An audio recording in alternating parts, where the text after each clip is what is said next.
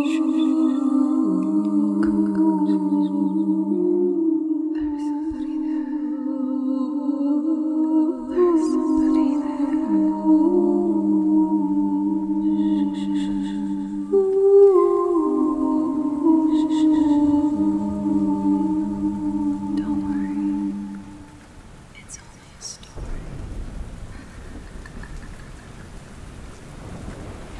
Melody of Crater Lake by Jordan L.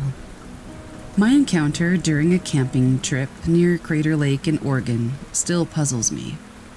Crater Lake, known for its deep blue water and legends, seemed like the perfect spot for a solo camping adventure. I was looking for peace and quiet, but what I found was mystery. I set up camp in a secluded spot with a view of the lake. The first day was blissful. I hiked around the area, taking in the stunning scenery. As night fell, I sat by my campfire, the stars reflecting off the lake's surface, creating an almost otherworldly atmosphere. That's when I first heard it, a soft, haunting melody drifting across the lake. It sounded like a flute, but sweeter, more ethereal. I looked around, trying to find the source, but there was no one in sight. The music seemed to be coming from the lake itself. Intrigued and a bit unnerved, I decided to investigate. I walked along the shore, the melody growing louder, more compelling. It was as if the music was calling to me, pulling me toward a hidden secret of the lake. As I reached a clearing by the water's edge, the music suddenly stopped. The silence was abrupt, almost jarring. I stood there, confused, looking out over the calm waters. There was a ripple, as if something had just submerged, but other than that, nothing. I returned to my campsite, my mind racing with questions. I barely slept, the memory of the melody replaying in my mind. The next morning, I asked a park ranger about it. He smiled and said that others had reported hearing strange music around the lake, usually at night. Some believed it was the wind, others thought it was something more mystical, but nobody ever thought it was threatening, and neither did I. The rest of my trip was uneventful, but the melody lingered. On my last night, I heard it again. This time, I just listened, letting the mysterious music wash over me. It almost felt like a farewell, a closing serenade from the depths of Crater Lake. My camping trip there was over, and sadly I had to leave. And as unsettling and sometimes mysterious as I find the whole thing, I'm also really looking forward to going back. Like I said, it didn't strike me as being threatening, just odd, and who couldn't use a little touch of whimsy from time to time.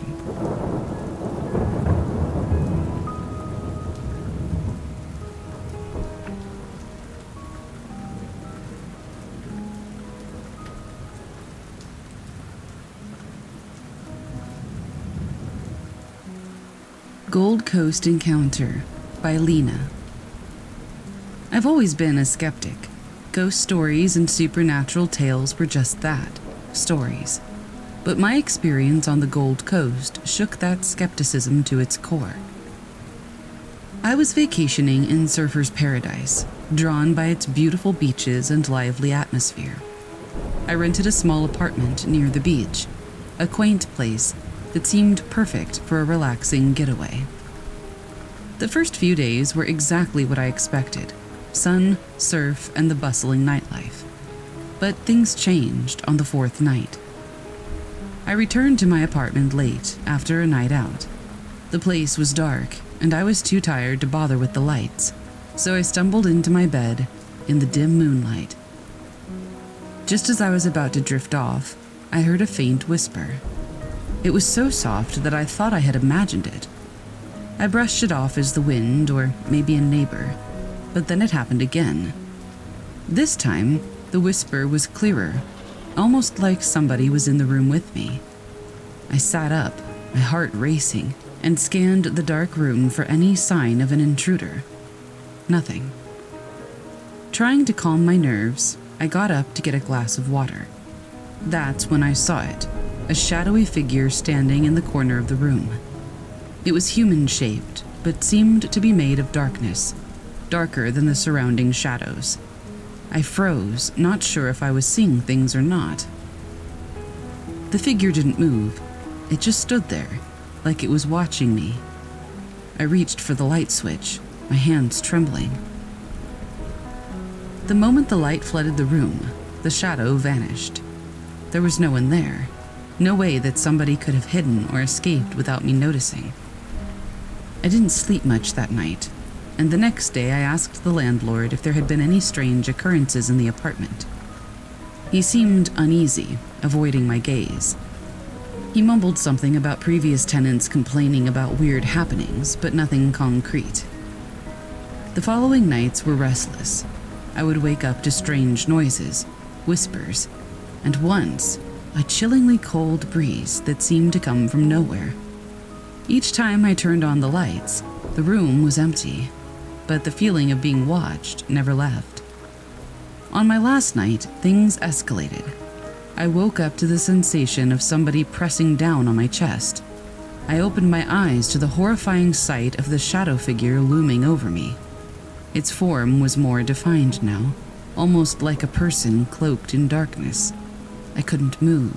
I couldn't scream. I just lay there, frozen in terror.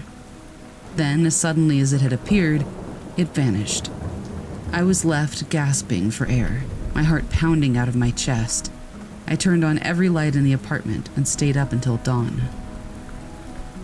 I cut my vacation short and left the Gold Coast the next day. I couldn't shake the feeling of that shadowy presence, and even now, back in the safety of my own home, I sometimes catch glimpses of something out of the corner of my eye, or hear a whisper in the quiet of the night. Part of me thinks I'm not rid of that shadow, at least not yet.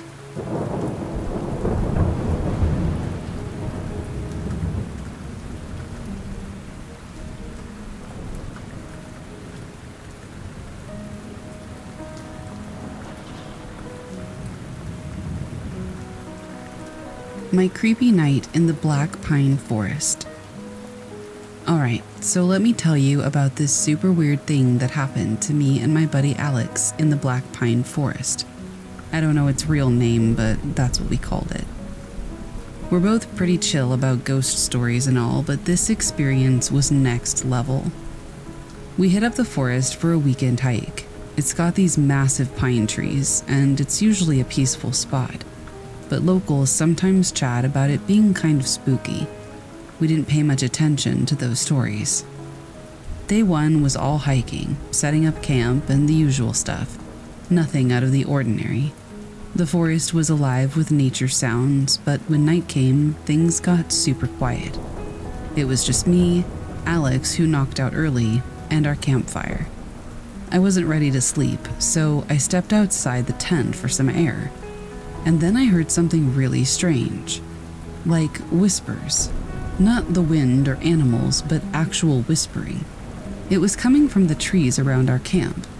I was curious and, okay, a bit freaked out, but I had to check it out. I grabbed my flashlight and headed into the trees. The whispers got louder as I got closer. It was like a bunch of people talking all at once, but I couldn't understand what they were saying. It was super eerie. As I moved deeper into the forest, the whispers seemed to surround me. I felt this chill, and not just because it was night. It was like someone or something was watching me. I kept going, thinking maybe I'd find some kids pranking campers or something, but nope, there was nobody there. Then the whispering just stopped, like completely. 1 second it was there, the next total silence. I stood there, flashlight in hand, feeling my heart racing. I didn't know whether to bolt back to camp or keep looking around. After what felt like ages, I decided to head back. I didn't mention anything to Alex because I didn't want to freak him out, but I barely slept that night, listening for any more whispers, which thankfully didn't come back. The next day we packed up and hiked back. I did a little bit of digging and found out the Black Pine Forest was known for this kind of thing. Stories of unexplained sounds, shadows, and even ghost sightings. I wish I knew that before, but honestly, it probably wouldn't have stopped us. So, yeah, that's my creepy story from the woods. No idea what those whispers were, but it's something I'll never forget.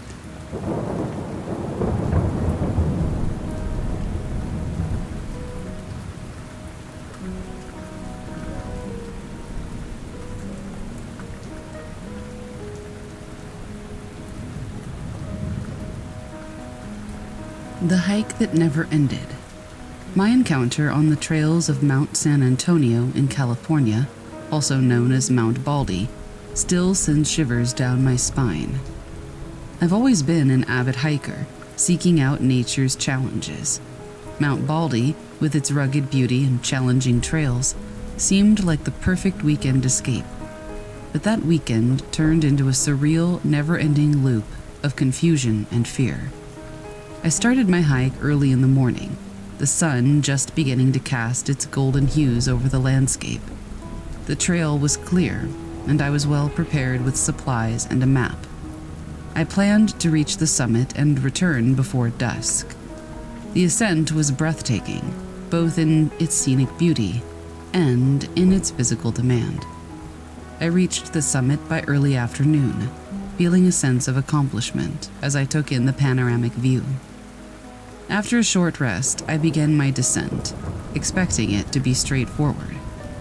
But as I hiked down, an unsettling fog began to roll in, thick and disorienting. I checked my compass and map frequently, but something seemed off. The trail markers, once clear, now became sporadic and hard to follow. The landscape, so familiar on my ascent, felt strangely different. Hours passed, and I should have been nearing the base, but the trail just kept going. The fog grew denser, and a chilling sense of isolation set in.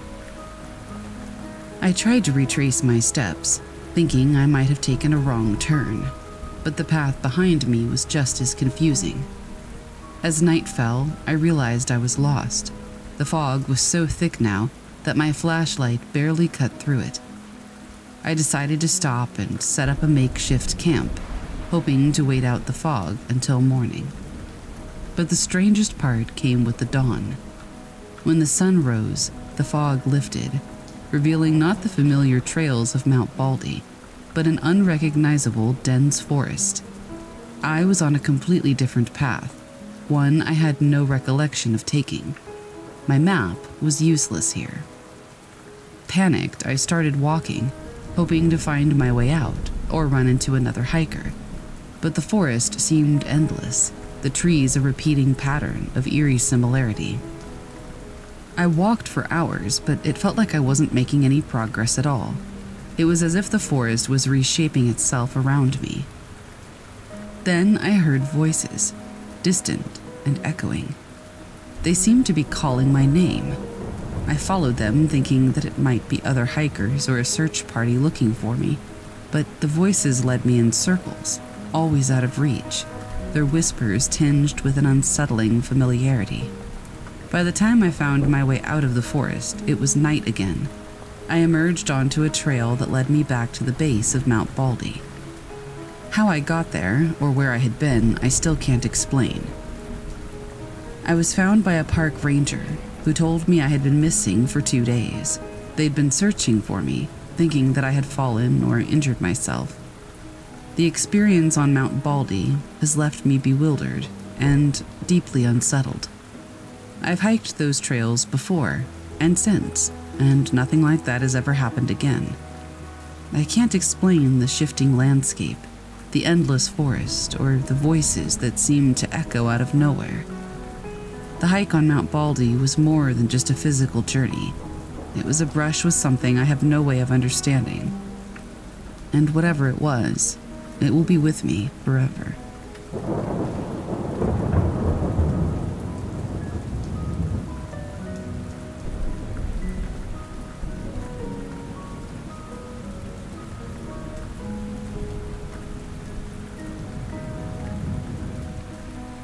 Sleigh Bells Ring by J.R. Our eerie encounter in the Smoky Mountains started as a group camping trip aimed at exploring the natural beauty and rugged terrain of one of America's most beloved national parks. But what we experienced over those few nights has left each of us questioning the reality of the wilderness that surrounds us. Our group, 5 in total, set up camp in a secluded area, surrounded by dense forests and a clear view of the starry sky. The first day was an adventure, filled with hiking and sightseeing and everything we had gone there for. As night fell, we gathered around the campfire, shared some stories, and were pretty much just enjoying the peaceful ambiance of the mountains. Then we started to hear a noise. We all kind of sat up and looked around, trying to figure out what it was. It was ringing, like the sound of small bells, echoing throughout the forest. It was faint but distinct, encircling our campsite. It was kind of close to Christmas, and so we kind of joked about it, making up stories of Santa or forest fairies or lost hikers with jingle bells. But as the ringing continued, a sense of unease settled over us. Eventually, we shrugged it off as a quirk of the forest. Maybe somebody had weird wind chimes on a cabin somewhere, or maybe it was some kind of natural phenomenon. We figured we'd look it up when we got home and thought nothing of it. We went to bed, and even though it was kind of strange, the sound of the bells did sort of lull us to sleep. The next morning, we found something that turned the whole ordeal from something whimsical to something downright scary. Right in the middle of our campsite, there lay a single sleigh bell, old and slightly rusted. None of us had seen it before, none of us owned anything like it, and none of us could explain how it got there. The sight of it, so out of place this deep in the wilderness, was deeply unsettling. Every single night of our trip, the scenario repeated. The distant ringing of bells, always starting at nightfall and continuing until dawn. Every morning, we would find another singular sleigh bell in the middle of camp. We searched the area, thinking maybe somebody was playing a prank on us, but we never found another sign of a human presence anywhere. Our conversations about the bells became more serious and speculative. We discussed everything from pranksters to supernatural explanations, but none of it made sense. The Smoky Mountains are rich with folklore and legends, but none that we knew of mentioned mysterious bells. On our last night, the ringing was louder, more insistent. It felt like whatever was making the noise was getting closer and more intentional. We barely slept, the sound of bells consuming our thoughts. In the morning, we found not one, but several sleigh bells scattered around our tents, one for each of us, to be exact.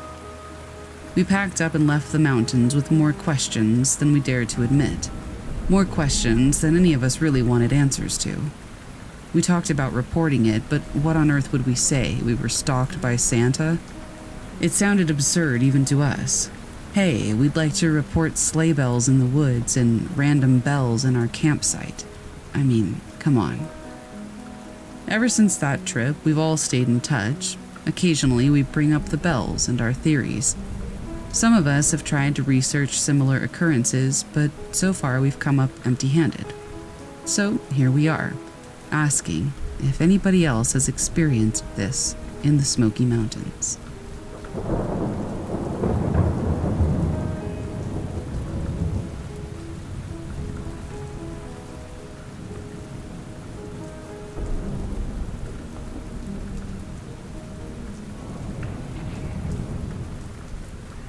The Forgotten Campsite. It all started as a weekend camping trip with my 2 best friends, Alex and Jenna, in the remote woods of Oregon. We had planned this getaway for weeks, aiming for a spot known as the Forgotten Campsite, named so due to its seclusion and the tales that hikers occasionally stumbled upon it by chance. We set out early, our backpacks laden with the essentials, the excitement palpable among us. The hike to the campsite was challenging but beautiful, taking us through dense forests and along a meandering river. By late afternoon, we found it, a small clearing with an old rusted fire ring at its center, the ground flattened by previous campers.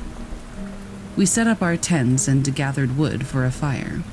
As night fell, we cooked dinner over the flames, sharing stories and laughter under the starlit sky. Everything was perfect, or so it seemed. Later, as we settled into our tents, a sense of unease crept over me. The forest, lively with sounds during the day, was eerily silent, as if all the nocturnal creatures had suddenly vanished. I tried to sleep, attributing my unease to the new surroundings. In the middle of the night, I was awakened by a faint whispering outside my tent. At first, I thought it was Alex or Jenna, but a quick glance showed them both asleep. I listened, heart racing, as the whispering grew louder, a chorus of indistinct voices that seemed to encircle our campsite. I nudged Alex awake, and he heard it too. We cautiously unzipped the tent, half expecting to find somebody playing a prank. But the clearing was empty, the whispering voices now fading away into the night. The next morning, we discussed the event. Jenna, a very heavy sleeper, had heard nothing. Alex and I were perplexed, but decided that it might have been the wind or some nocturnal animal. As the day progressed, we tried to put the incident behind us, exploring the nearby woods and river. But the sense of unease lingered, a shadow over our previously cheerful spirits. That night, the whispering returned, more coherent this time. We could almost make out words, but not in any language that we recognized. This time, Jenna heard it too. Terrified, we huddled together in one tent, none of us daring to step outside. The next day, we decided to cut our trip short. As we hurriedly packed our gear, I noticed something strange. Small stone-like objects arranged in a circle around our campsite. They had not been there before. The arrangement was deliberate, almost ritualistic. We left the forgotten campsite with more questions than answers. Who had whispered in the night? What did the stone circle signify? Our search for answers in the following weeks turned up nothing. This camping trip, meant to be an escape from the mundane, which I suppose it was, turned into an ordeal that we still talk about to this very day.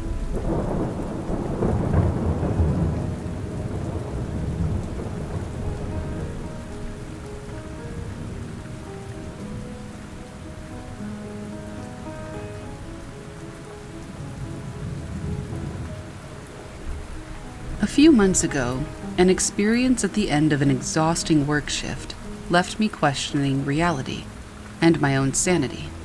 I'm a nurse, and I had just started a new job at a nursing home about 45 minutes away. The pay was good, and the hours suited me, especially the 16-hour weekend double shifts.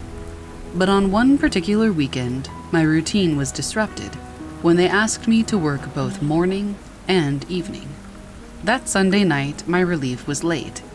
I wasn't too bothered since I was already behind on charting. But then things got busier, as a resident fell and had to be sent to the ER. After handling the situation and the additional paperwork, I finally left work at about 1 to 2 in the morning, ending up with nearly a 20-hour shift following a 17-hour shift the day before. I was drained, but I felt okay to drive. My car is too small to sleep in, and I couldn't get a hold of a friend.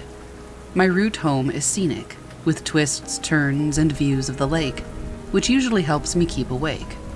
But that night, I realized I had left my glasses behind. My vision was blurry, but I was too exhausted to turn back. As I was driving through a wooded area, a bright light, like a spotlight, caught my eye. It was coming through the trees. As I followed the road, I came across a thin figure, dressed in skin-tight black clothes, kneeling over a deer by the side of the road. The spotlight was directed at him. I remember thinking how strange it was, but my thoughts were slow, and my eyes were straining without my glasses. I slowed down and rolled down my window, asking if he needed any help. The figure turned, and I was frozen by what I saw. It wasn't human. It was tall, with a large head and enormous eyes, like an alien depicted in stories, but not small and frail. It began to approach my car, and a voice in my head commanded, "Sleep." I blinked, and suddenly it was gone, along with the deer, and it was nearly 4 a.m. My car was parked, and I had no memory of pulling over. I tried to call my sister, but I ended up calling my workplace instead. The colleague who answered stayed on the line until I got home, under the pretense that I had fallen asleep and didn't want it to happen again. I tell myself that I must have fallen asleep, that it was all a big hallucination born of exhaustion. But deep down, I'm haunted by the thought, the knowledge, that it was real. The fear of what might have happened, whether from falling asleep at the wheel or encountering something completely inexplicable, still lingers. I haven't shared this story with anyone, as it terrifies me just to think about it, but it's a memory that refuses to fade, leaving me forever wondering, what if?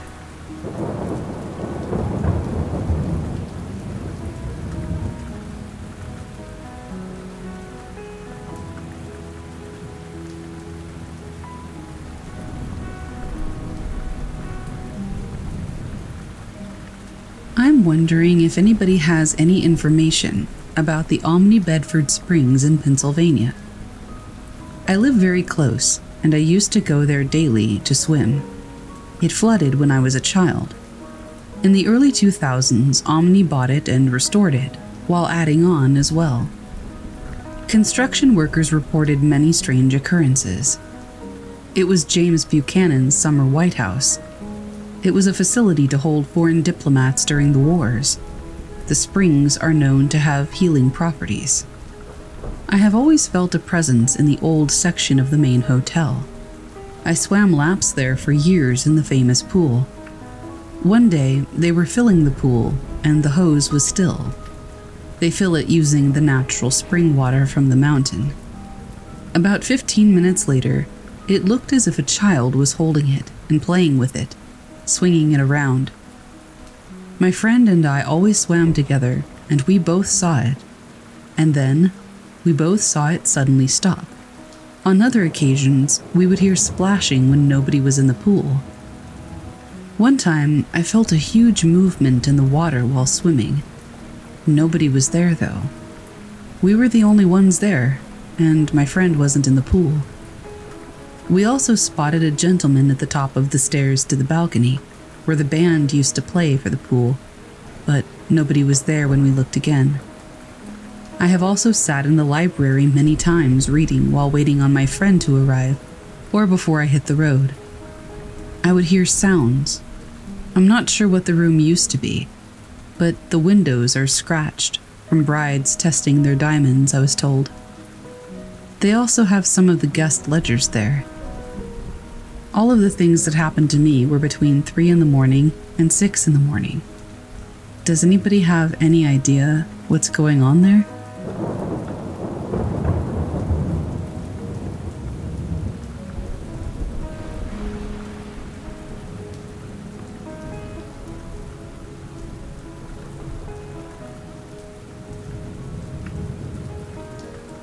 For some backstory, I'm a 26-year-old female. I grew up in a very haunted house. The woods were also haunted. It was in rural Appalachian, Pennsylvania. Our area had a lot of mining and Native American history. The oldest known site of human habitation was just a few miles away. Our house was also built near the portal to an abandoned mine, where an accident took place. I've experienced noises, voices, things moving, and figures from a young age. I assume I have attachments. I no longer live in my childhood home. Things have started everywhere that I lived to some extent, but never as bad as there. This post is about where I live now, and I'm hoping to get some advice on what to do. or some possible reasons behind it. Currently, I moved in with my partner, who's a 26-year-old male, last summer. He bought the home in 2020 and says that he never experienced anything, and neither did his roommate. I moved in right after the roommate moved out. It was built in the 50s, no odd history that I know of. It's a pretty quiet suburb, right outside the city. One of the things that happens is that things move. I remember carrying a military duffel bag upstairs while I was moving in, and I stacked one on top of the other. A few hours later, I heard a loud bang upstairs. The top one was on the floor, in front of the bottom one. It wasn't like it rolled off, but more like it had been placed, or dropped. It was upright. A few days later, my folded flag from my re-enlistment was knocked off the windowsill, but all the windows were closed, and I checked for drafts. 2 weeks ago, I actually watched my partner's GameCube slide over about 2 inches on our TV stand. It's not plugged into anything. It's just the box sitting there, so it's not like the dogs could have pulled the cables. This was a common theme in my childhood home as well. It got so bad I had to fall asleep with movies on, because if it was silent, I would have to listen to things falling off my dressers, toys falling, things sliding, and so on. Another thing that happens is footsteps. I've heard heavy boot footsteps coming up the stairs and stopping in front of the bedroom door multiple times. It sounds so real that I've actually grabbed my gun thinking someone broke in. The last time it happened, a few weeks ago, my dogs heard it and walked over to the door. They didn't bark, they just sniffed. Most of the time it happens when I'm home alone, but there was one time when my partner heard it too. This has also happened at multiple locations. I've heard the same heavy footsteps that stop at the doorway, at my ex's house, and also an apartment I lived in. I've also seen figures. It was early morning, I was half asleep, and I heard the footsteps. This time they came into the room. I thought it was my partner home from work. When I opened my eyes, he was already laying next to me and sleeping. I didn't see anything. Nobody was in the room. When he woke up, I told him about it, and he said that he had a dream that night where someone was in the house walking around, and that he saw a figure standing in our room. A black figure with weird eyes. He said that he's dreamed about a figure in our room a few times since he started seeing me. My ex also experienced the same thing, and would sometimes see black figures, or a man with a mustache, in the room in his dreams, but only when he was with me. One of my friends also saw a man with a mustache standing next to my bunk in her dream, while we were at training a few years ago. We've heard voices as well. My partner has heard me calling his name, or saying, "Babe," in the next room when I'm actually upstairs and didn't say anything. This has happened about 5 times. It's another thing that used to happen to me in the house that I grew up in. I would hear a woman saying my name in the next room when my mom wasn't home. Last night, I woke up and saw the shadow of my dog sitting upright on the end of our bed. I could see the shape blocking out the light of the TV behind him. I could see shoulders. Sometimes my dog gets too hot and can't sleep, and will sit up like that. So I reached forward to pet him, and my hand didn't touch a thing. He was actually laying down flat on his side. The shadow was behind him. I didn't have my contact lenses in, so I couldn't see too clearly. My regular eyesight is horrible. I just see shapes. I turned my phone flashlight on, and the upright shadow disappeared. I haven't seen a figure since I lived in the first house, which is why I'm concerned.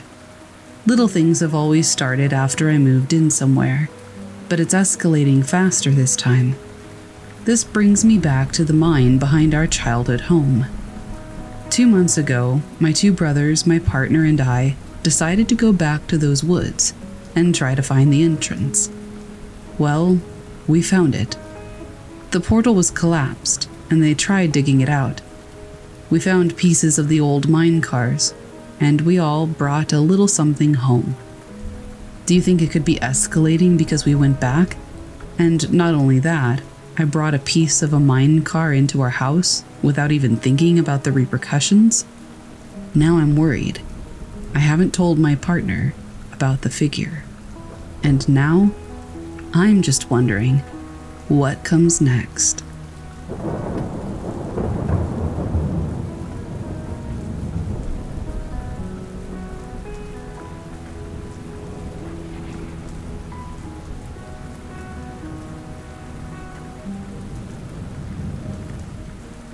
I'm a skeptic, but I used to be obsessed with anything paranormal. I lost interest as I got older. I used to believe anything that I would see on those weird History Channel shows about Bigfoot and UFOs. It's not like I think that any of this is impossible. It's just that I'm much harder to convince now. I try to take any footage or pictures of this stuff as rationally as I can. Usually, the simplest explanation is the explanation. Ironically, though, I saw something that no matter how hard I try, I cannot explain. Years ago, I was at a party at a house surrounded by woods. Miles and miles of isolated Pennsylvania mountains. I got bored, and I asked my cousin if he wanted to go for a walk. As we left the property, we had to go down a pretty deep slope that was crowded by rusted-out cars, which had been there for over a decade. We found a clearing with a shack that looked like somebody was in the process of demolishing it, and after looking inside, we went back to the party to grab my younger brother. This was back when I was still pretty invested in the paranormal. So before we walked into the clearing again, I got the camera ready on my phone, just in case. The sun was starting to set, and as we left the tree line, I saw it. Something streaked out in front of me. It was a line of small bluish orbs, and honestly the best way I can describe it is like the fairies in Ocarina of Time, except they moved so much faster. They were only there for a second, fading in and then fading out, almost faster than I could react. I managed to take a picture, but I thought, there's no way I managed to get that. With the sun going down, we had to investigate the shack quickly. I took a few more pictures of the inside and hurried out of there. When we got back, I looked through the photos, and to my absolute shock, I did manage to get whatever the heck that was. The photo came out strange, though. The photo was more like an elongated blob of bright yellow and white, not what I had seen. Surprisingly, nobody seemed to believe me, other than a couple of close friends who were into weird things too. Everybody told me that I was mistaken, and one friend even accused me of fabricating it. The worst one was my dad. This dude will believe any fringe idea or conspiracy theory. For example, he once got a ghost detecting app and was absolutely convinced that his dead cousin was trying to contact him from beyond the grave through a free iPhone app. Of course, he thought I was lying about this, though. I tried to come up with some kind of explanation for what I saw, but I couldn't. I'm not going to say it was a ghost or a spirit, because I would have no way of proving that. Electromagnetic fields can make people see things like that. But that doesn't explain the fact that I had a picture of it, even if it was different. I'm not convinced that it was any weather phenomenon either, since it was a bright, sunny summer day. And fireflies don't look like amorphous blobs of light on camera. Really, all I know is what it wasn't. I guess in true story fashion, those pictures are stuck on a phone and a laptop that no longer work. I am planning on trying to retrieve them at some point. I don't believe the picture had anything to do with the computer or the phone breaking, of course. I've heard people say stuff about ghost pictures causing electronics to stop working. But both of those devices were pretty old, and they didn't stop working until years after I took those pictures. Whether or not you believe me is fine, but I hope you enjoyed the story anyway.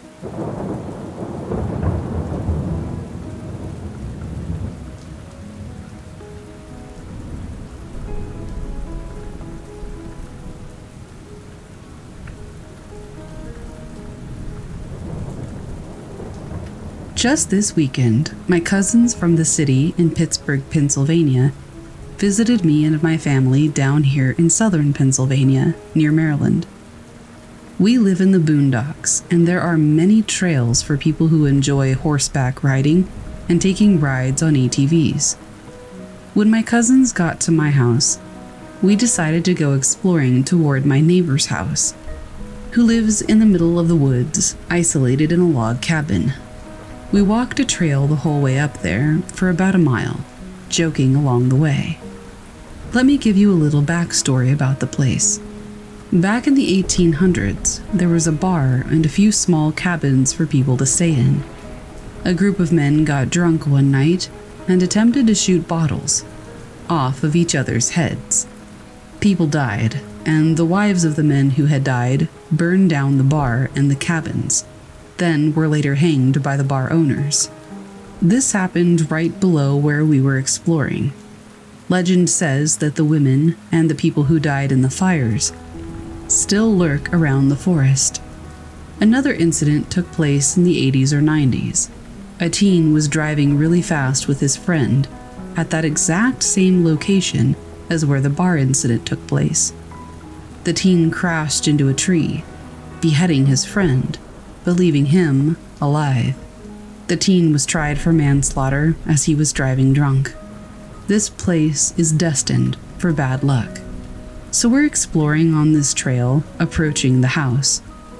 As we approached, we heard a very distant whistle, but we thought nothing of it, as it is spring and it was warm on this day, so there were birds around. But when we stopped to take a break, we heard twigs snap. We all froze as a giant branch fell, and then the tree. It was a dead tree that was easy to push down. I looked behind and saw a human figure. As it set in with my brain, I realized that it was a man in ripped, ragged overalls that had no more color, and a worn-out, colorless plaid flannel. He looked no older than 40. He looked at us for a while and then ran at us with a bat-like stick while laughing like a maniac. We ran the other way until we got cut off by an electrical fence. Then we turned the other way. By this time, we were way off trail and in the middle of the woods. But I knew that all I had to do was go down to get back on trail.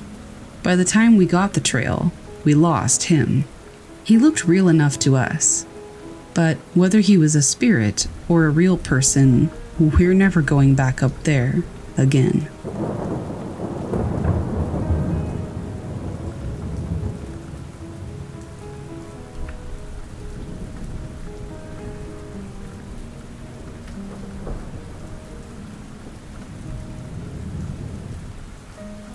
My boyfriend and I stayed at the Hotel Pennsylvania this weekend. It's known for being haunted, and it looks like it fits the part. It's old, and the rooms are run down. When we checked in, we got our keys and went to our room on the 12th floor. The keys didn't work, so we went down and got new ones. Those didn't work either. A worker there had to let us in, and he said he didn't know why our keys wouldn't work, because the key thing on the door was working just fine. Anyway, last night I fell asleep at about 1, while my boyfriend stayed up for a little bit. He says that at about 2 o'clock, I sat up, opened my eyes, and looked like I hadn't been sleeping at all. He said all the hair on my body looked like it stood up. And then I said to him, "The door is open," and then fell back down and went to sleep. He said 5 minutes later, the light on the bedside table next to me turned on by itself. He decided to just ignore the situation and go to bed. He got up early at about 6:15 to go to the gym. On his way, he passed a woman in the hallway that he didn't know.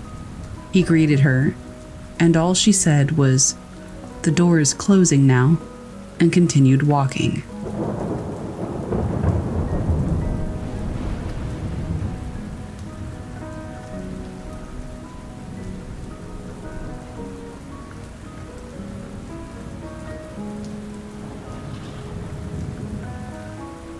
So, I should start this by saying, I'm a healthy, sane 18-year-old male.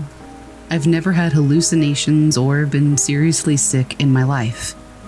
I've also never been known to black out or take micro naps. My mother has schizophrenia, but as far as I know, it was pretty mild, and I've never had any symptoms of it. With all of that out of the way, here's what happened. I was hanging out with my significant other before they went to class at college, and before I had to go to work. We parted ways, and I got on the bus to go home and get ready. I got on the bus with 5 other people, and I sat in the back, as I usually do, so all 5 were in front of me. I looked down to check my phone when the bus started to move, so I could check the route, because I'm a nervous person, and I wanted to make sure that I was on the right route. I was. I looked up after maybe 30 seconds, and I'm absolutely positive that the bus had not stopped to let anyone off. Somehow, though, all 5 of the people that I had gotten on with were just gone. The only people on the bus were me and the driver.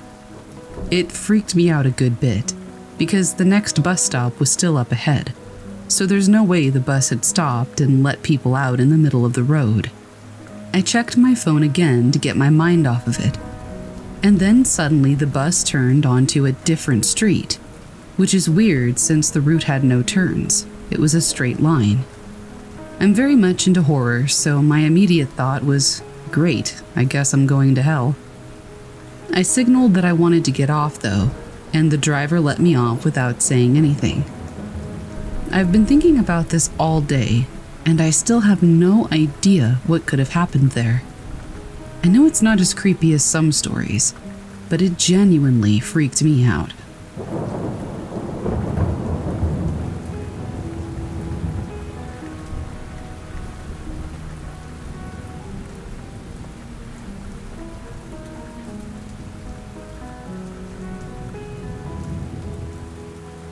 I wasn't sure where to tell this story, and I probably sound crazy, but this definitely happened.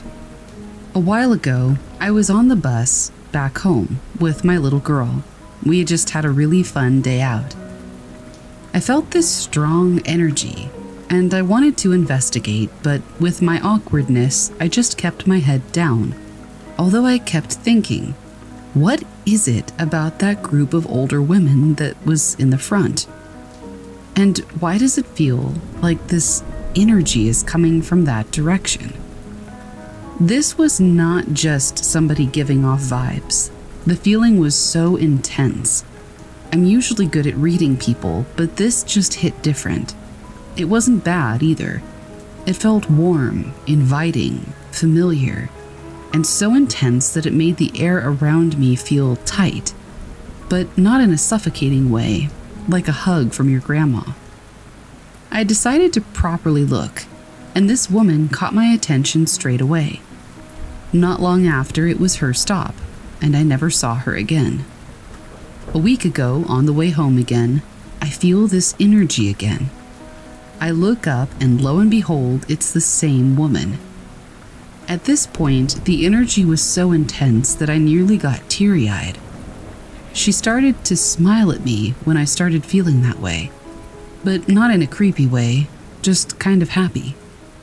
She was sat on the folding down chairs at the front and kept looking down the aisle.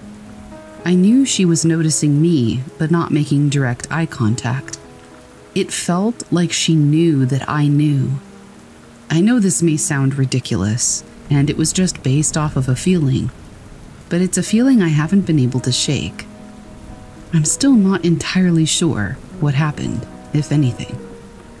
But it was interesting, and I wanted to share.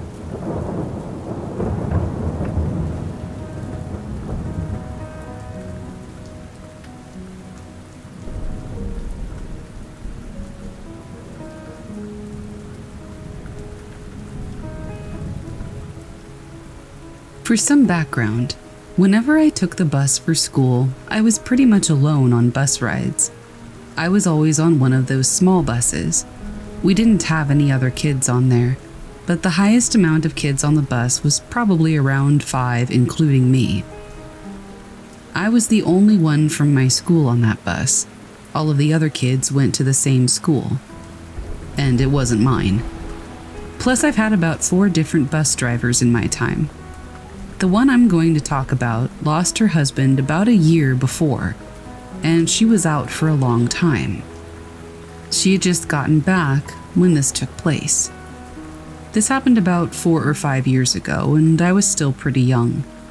For morning rides, we dropped off the other kids, and we were heading to my school. We were the only ones on the road when the bus suddenly stops on the side of the road. I was really confused. I thought maybe the bus had broken down, but being the shy kid that I was, I didn't say anything. I just waited. Then the bus driver opened the door. I started to feel a bit uneasy. We weren't at my school yet, and there was nobody there, so why was she opening it? She stared out the door for like 2 minutes. When I finally said, "Are you okay?" I asked. Without looking away from the door, she said in such a low voice that it gave me chills, "There's a man there." There was no man there. No person at all. She kept staring for a couple of seconds when she finally closed the door and continued driving down the road. She wasn't my bus driver after that year, and I do miss her. She was a very sweet lady. But that moment still freaks me out. I sometimes think that maybe the man she saw was her husband. I don't know who else she would open a school bus door to. I don't know why she would stop the bus in the first place, especially for a stranger. Maybe she saw her husband, and it wasn't until after the door was open that she realized he was dead, and that's why she stared. I don't really know what happened that day, but I'll never forget it.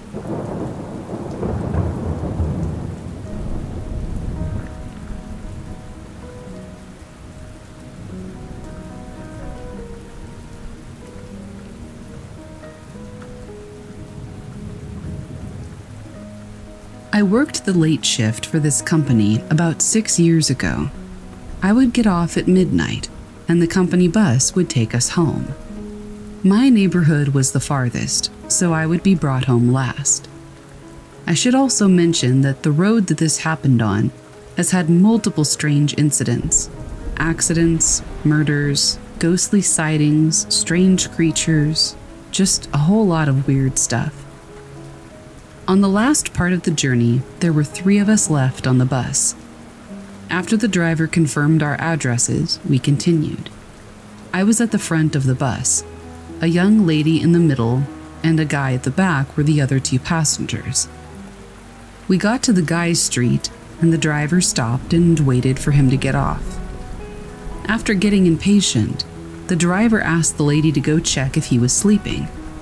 She came running back to the front of the bus, crying and praying. We asked her what was wrong, and she said that there was nobody back there, and she wanted to go home right now. The driver switched on the lights and floored it. It gets even creepier. After getting off on my street, I began to walk to my house. This was now at about 2 o'clock in the morning. Every dog that I would walk past kept staring at something behind me. When I turned to look, there was nothing. There was no shadow, no sound, nobody. After getting inside my house, I looked out the window for the next 10 minutes. It was just dead silence and dogs staring at nothing. I've never been able to figure out what happened that night, but it was freaky.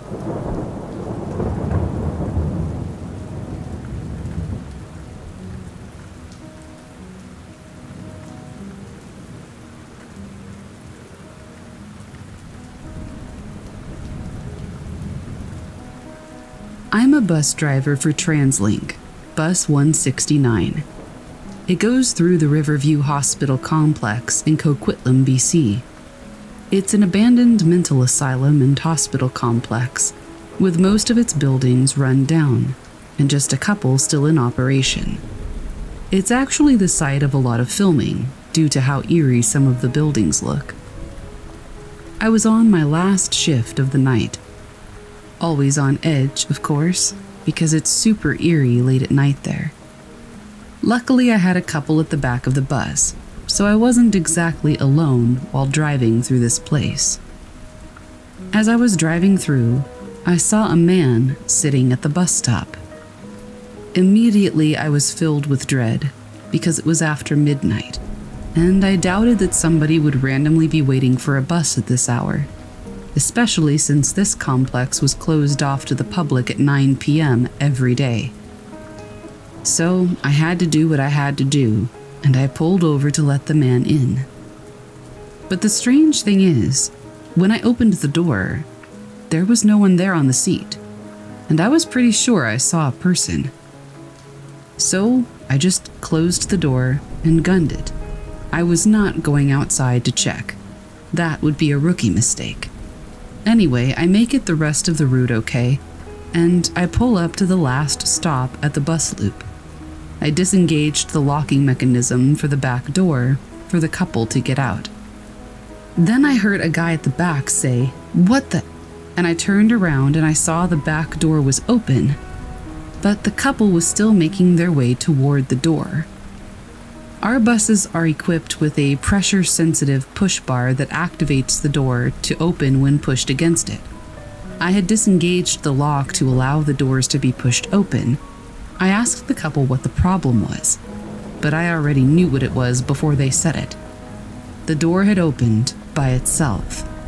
I don't know if it was just a malfunction or what, and maybe it was a coincidence that it was the same night that I stopped the bus for a man who wasn't there.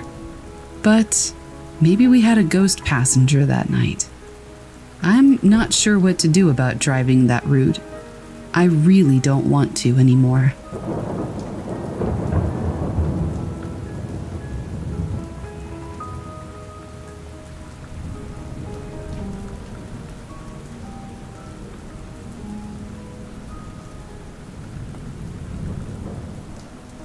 When I was a kid, I was sitting in the back seat of my parents' car, traveling through a built-up area, when my brother, who was sitting next to me, suddenly cried out in fear.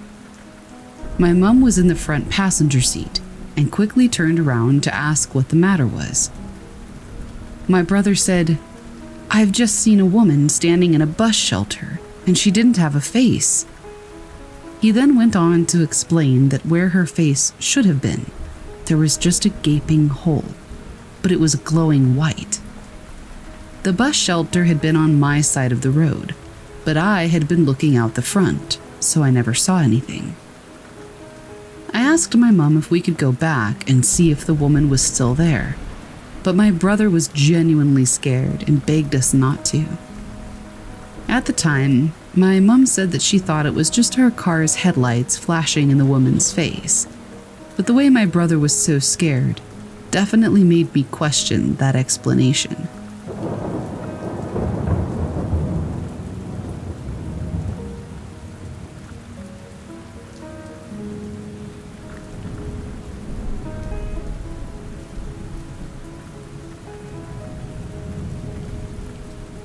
I'm a middle school teacher and coach in a rural area outside of San Antonio, Texas.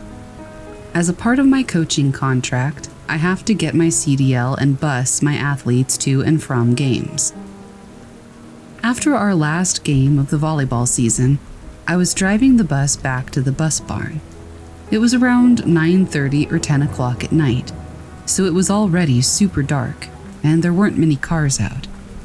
But I've driven this part a million times, and I was just excited to return the bus and get home to my husband and dogs.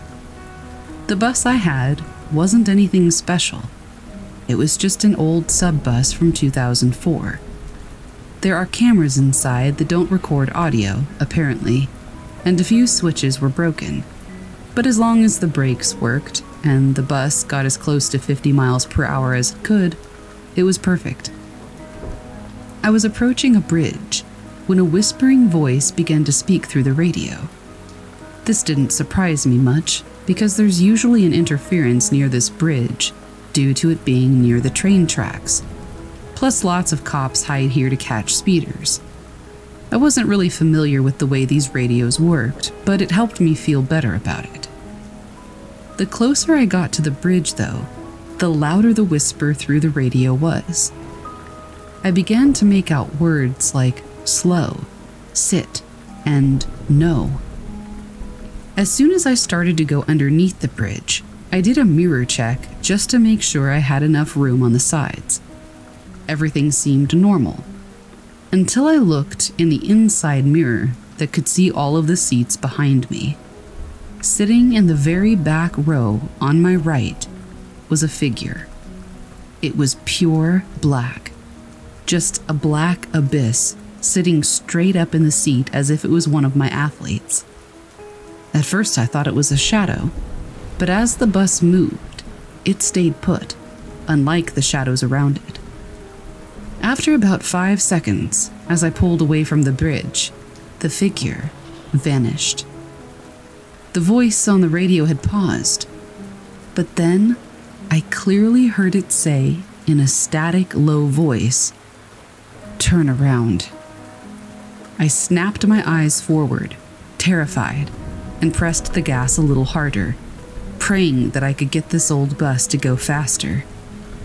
The bus barn gate was open and about 50 yards away, and I only stopped when I parked the bus. I did a quick sweep of the inside to make sure that nobody had stowed away and that this was some kind of prank, but there was nothing out of the ordinary.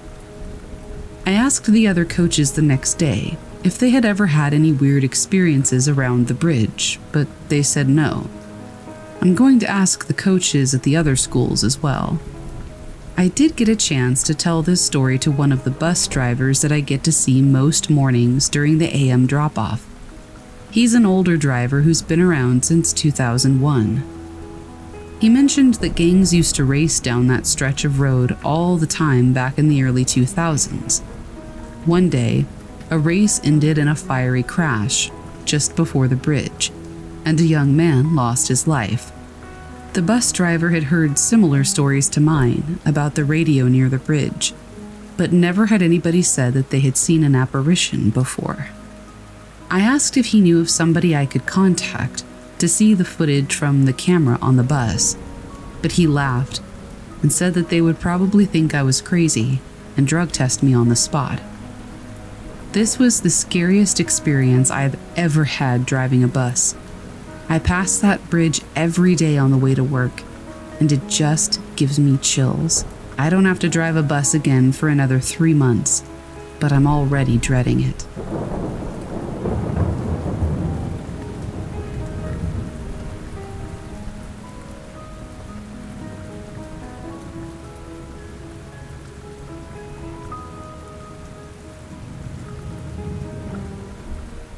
My cat and I were on the bus, heading up to a takeaway so I could get food for us.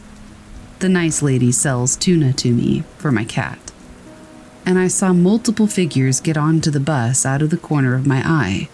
My cat even meowed at them, but when I stood up, there was no one around other than the driver. I asked the driver if anybody else had gotten on, and he just kind of shook his head and gave me this worried look. I think he had seen what I had seen, but didn't want to address it. On my walk home that night from the chippy, I saw numerous shadows in the fog, which startled my cat so much that he actually jumped off my shoulder, and I later found him at home. Usually, my cat is really well behaved, so I have no idea, but that night and that night bus were freaky.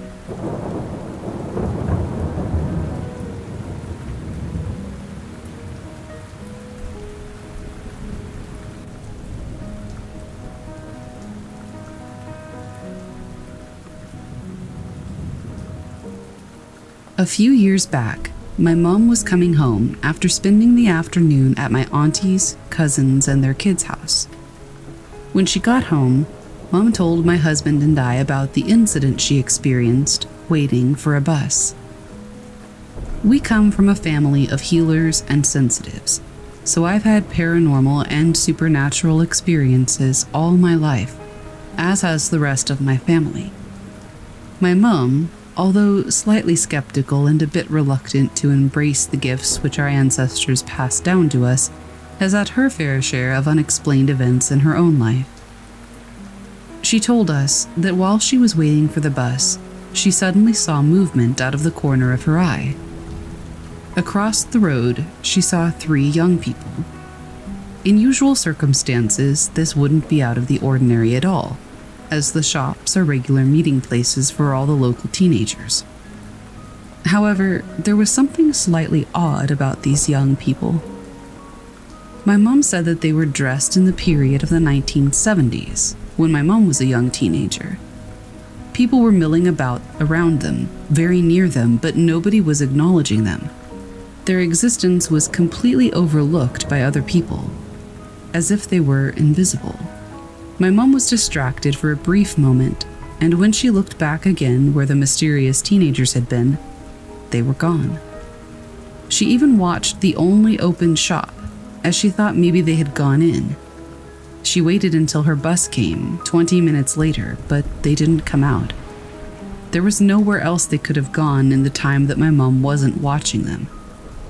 Mom said the most unsettling thing about it was how normal these teenagers looked, but the fact that she was the only one that seemed to be able to see them. It's a story she still tells today.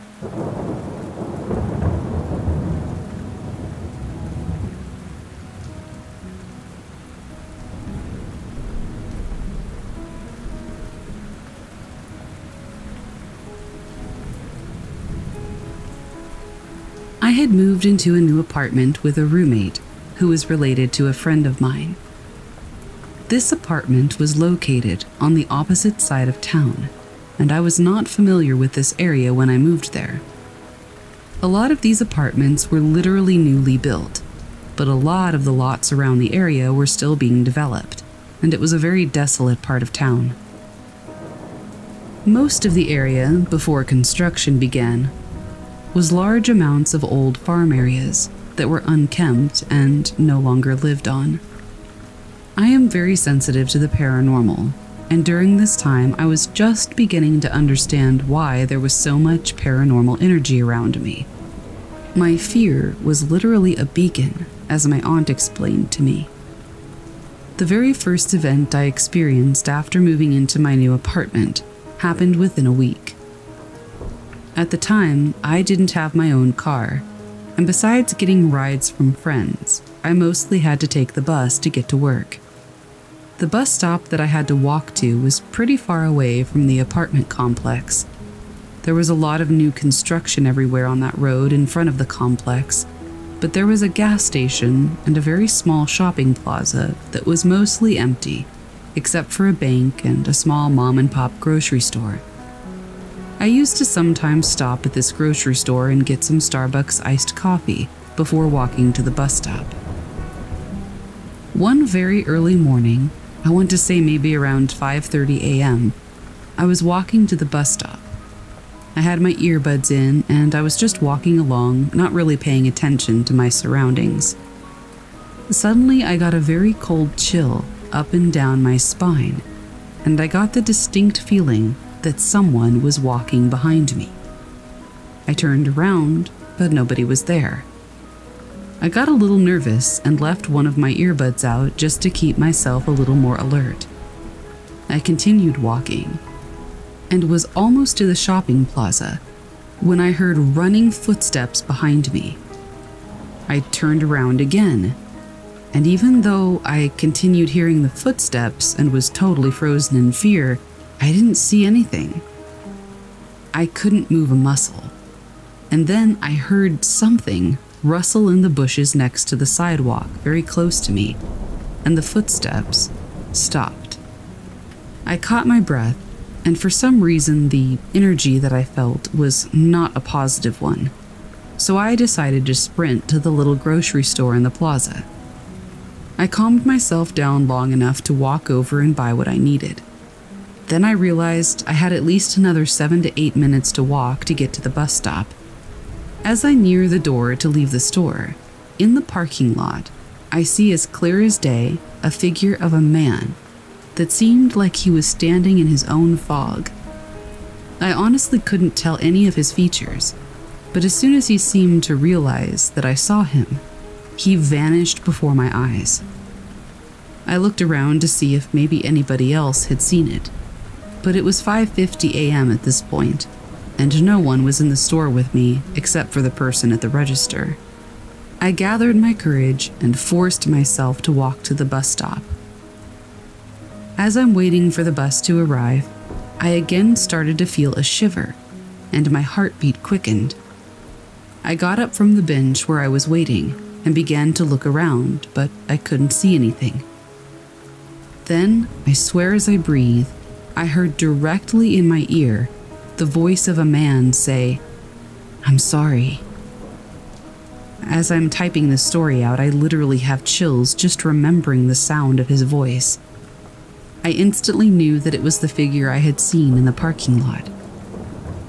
I stood there so freaked out, almost in tears, and the bus finally came to get me. After this happened to me, I paid my friend to drive me to work for the next 2 months. A lot of other weird things have happened, but this tops the list.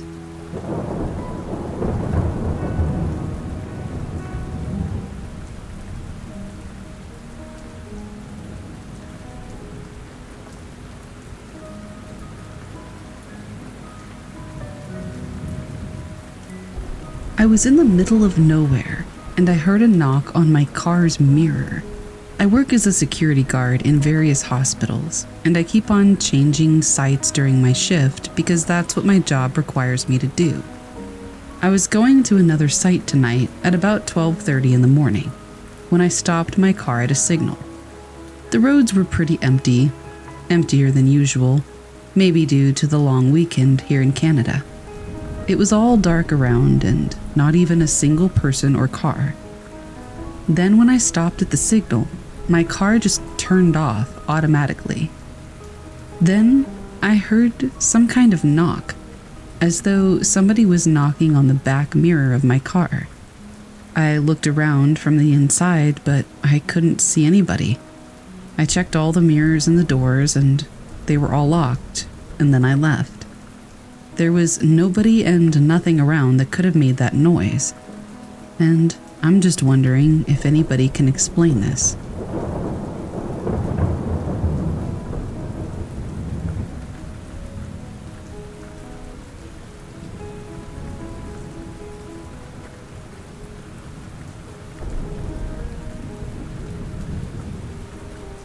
Back in 2019, my girlfriend and I went on a vacation to an island in Italy. Everything went well, except that the last day it did rain a little bit.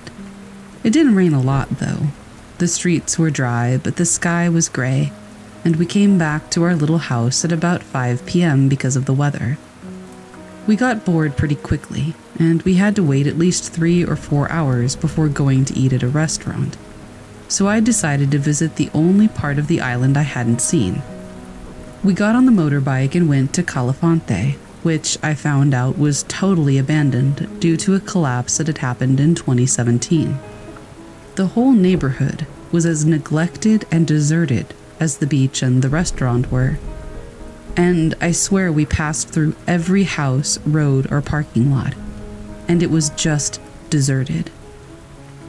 Nobody lived there, not even a tourist or a car. I think that the collapse of the beach made that spot a little bit less interesting. Anyway, I kept driving in that neighborhood until I ended up at a dead-end street near a football field. But there were 2 kids playing football on the end of the street, and people noticed that every house nearby was shut closed. Not a single sign of a human being for kilometers, so where did these 2 kids come from? We got close, and my girlfriend and I were already a little bit freaked out. But I wanted to talk to them because, if I remember correctly, I was looking for a place that I couldn't find, and I thought perhaps they would know where it was. We approached them. They were no more than 6 or 7 years old, dirty as hell, like just came out of a coal mine dirty. One kid had a white, more like a gray, dirty and torn t-shirt, and the other only had his rag-like pants on. Both of them were without shoes and with their hair completely shaved.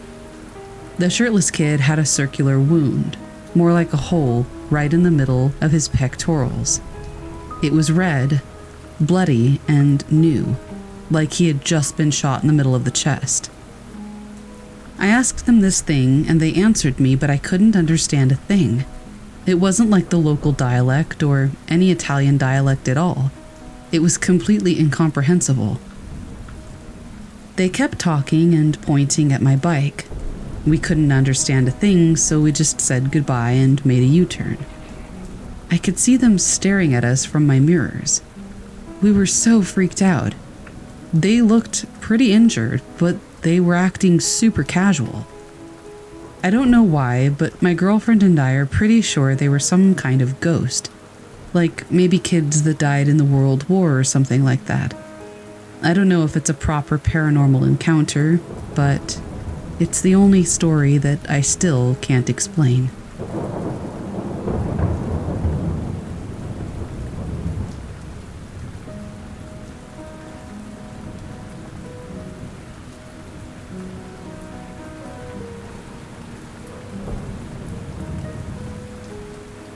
I'm a female, and I was hanging out in the car last night at about 5 in the morning with my best friend who's also female. I will refer to her as Heidi. We wanted to watch the sunrise, but we live in a pretty big city, so we were trying to find a flat, high place where we could see the sky. Basically, I was just driving east until I found an empty parking lot or something that would be suitable. I guess we got distracted with the conversation, because I drove probably a lot farther than I should have. Suddenly, there weren't any buildings or lights around at all, just darkness and a few trees. Up ahead, by a stop sign, there was this squarish gray shape that was lighter than the surrounding area. We both leaned forward and squinted to see what it was. Heidi asked what it was, and I said, "It's where the road goes up," or something like that. It was really dark, so I wasn't positive, but I was pretty sure. I think she said something else after that, but I don't really remember what it was because it was just a normal conversation. The road suddenly dipped, and I drove up the slightest incline. I'm almost to the stop sign at the end, and then it hits us at the same time. Something is wrong. This feeling slams into me. The air goes still, the car goes quiet, and without even looking, I know my friend feels it too. I've never felt anything like it. Fear, I guess, but different somehow. My ears and the back of my neck were really hot, like that feeling just before you pass out. Almost like when you've stood too long with your knees locked, but I was wide awake and sitting. My heart was tight in my chest, like someone had their hand wrapped around it, and I felt sick to my stomach. Not like I was going to throw up, just really uneasy. It was like primal fear. I'm not really describing this well enough. It's kind of indescribable, but that's the gist of it. It was like my body knew something that my mind didn't, which is why the only word I really have for it is primal. This all hits me in the few seconds it takes me to get to the stop sign. When I pull up to it, I see that right in front of us is a roadblock with a big yellow sign on it. Dead end. My heart was beating so fast I couldn't even feel it. Neither of us were breathing. I'm not sure if I imagined it or not, but somehow the woods around us got even darker, like unnaturally dark. I got this feeling that just kept telling me I have to get us out of here right now. "Turn around," my best friend says quietly. I don't look at her, but her voice is deadly serious.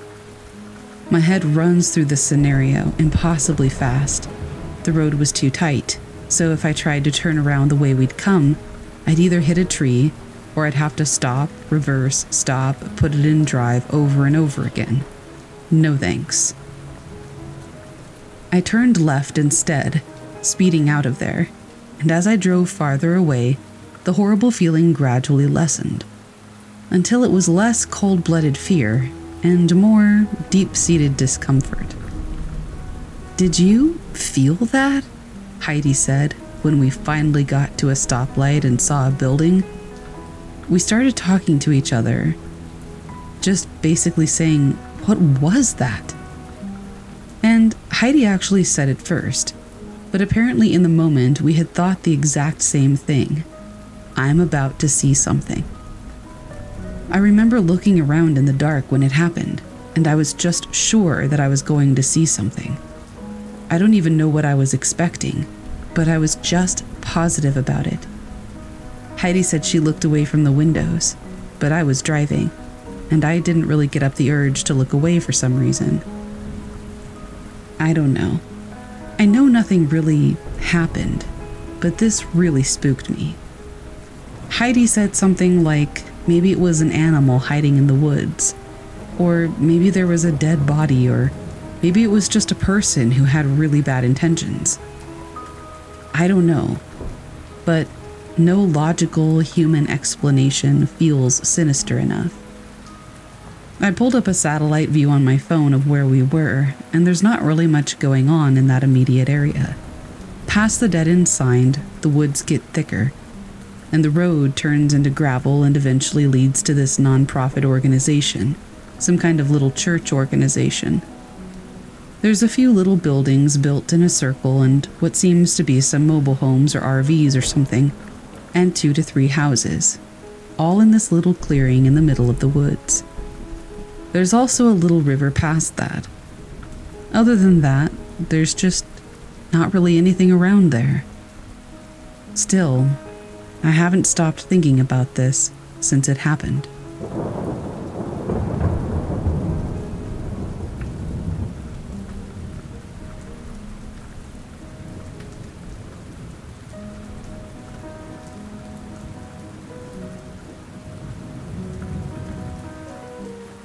This is the true story of my childhood through adult years as I recount it.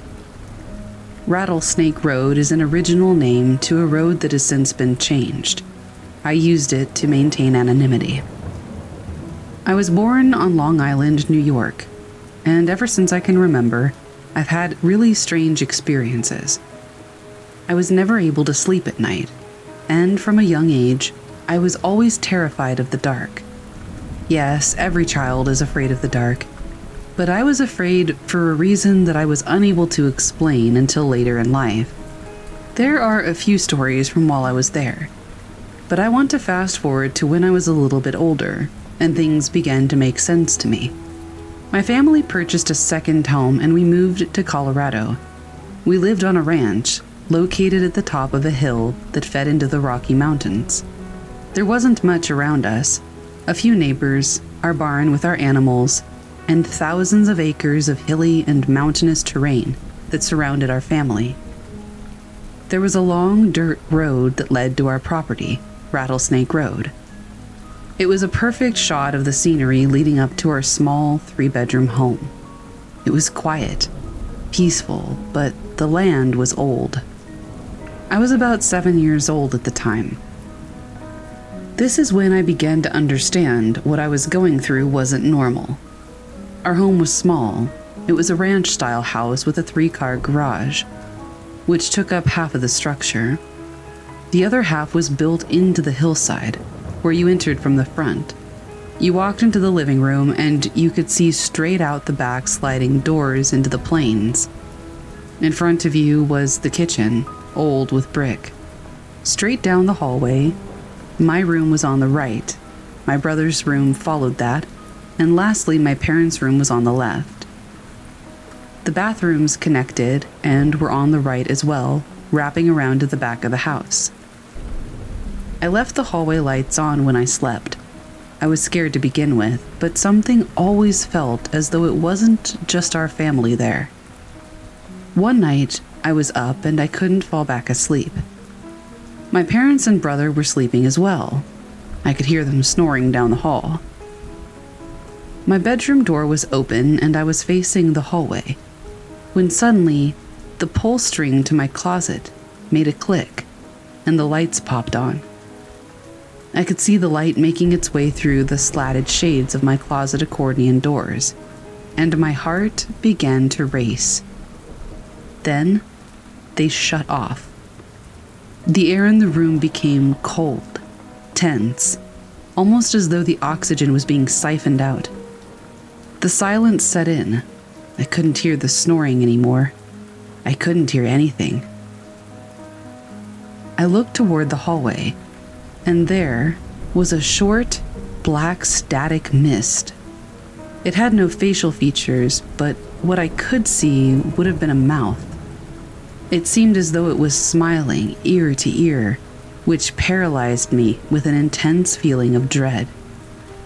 It passed out my doorway and out of sight, not making a sound. Moments later, I heard what sounded like the door to our garage open and close, and the air lifted. All of my surroundings returned to normal. I knew I was awake. I knew what I had seen there, and it visited me, only to get worse as time went on. That image will be burned into my mind for the rest of my life.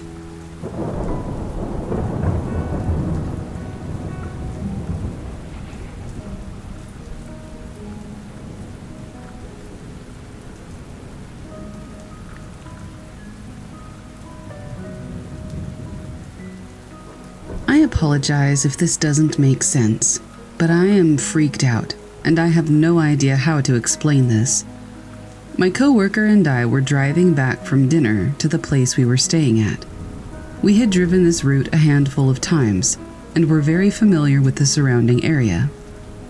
It was a 7-minute drive from the restaurant to where we were staying.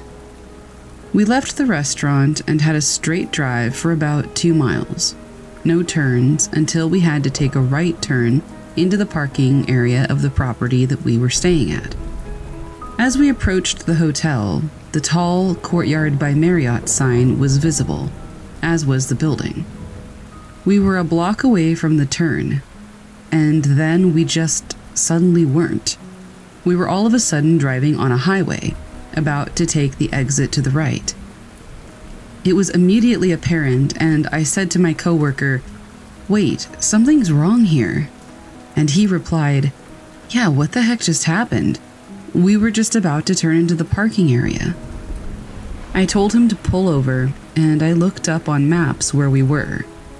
The map showed that we were 20 minutes away, in the opposite direction that we'd come from. It was physically impossible. The time on the clock was still the same as it had been when we were next to the hotel. I don't understand, and neither does he, and he doesn't want to tell anybody because it sounds so crazy. But somehow we were teleported 20 minutes away. It was the single most disorienting feeling I have ever experienced. But now, ever since, I feel like everybody in my life has just changed. Everyone feels so distant. I can't shake the feeling that something is still very off.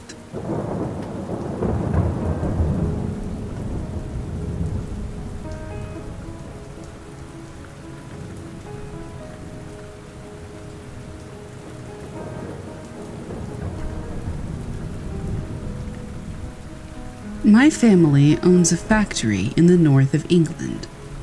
The building is 1890s as far as I can tell, and was built as a large shed for boilers that provided steam to power the steam engines in the big mill next door. The mill has since been demolished. It has a large water tank underneath it and a system to collect rainwater.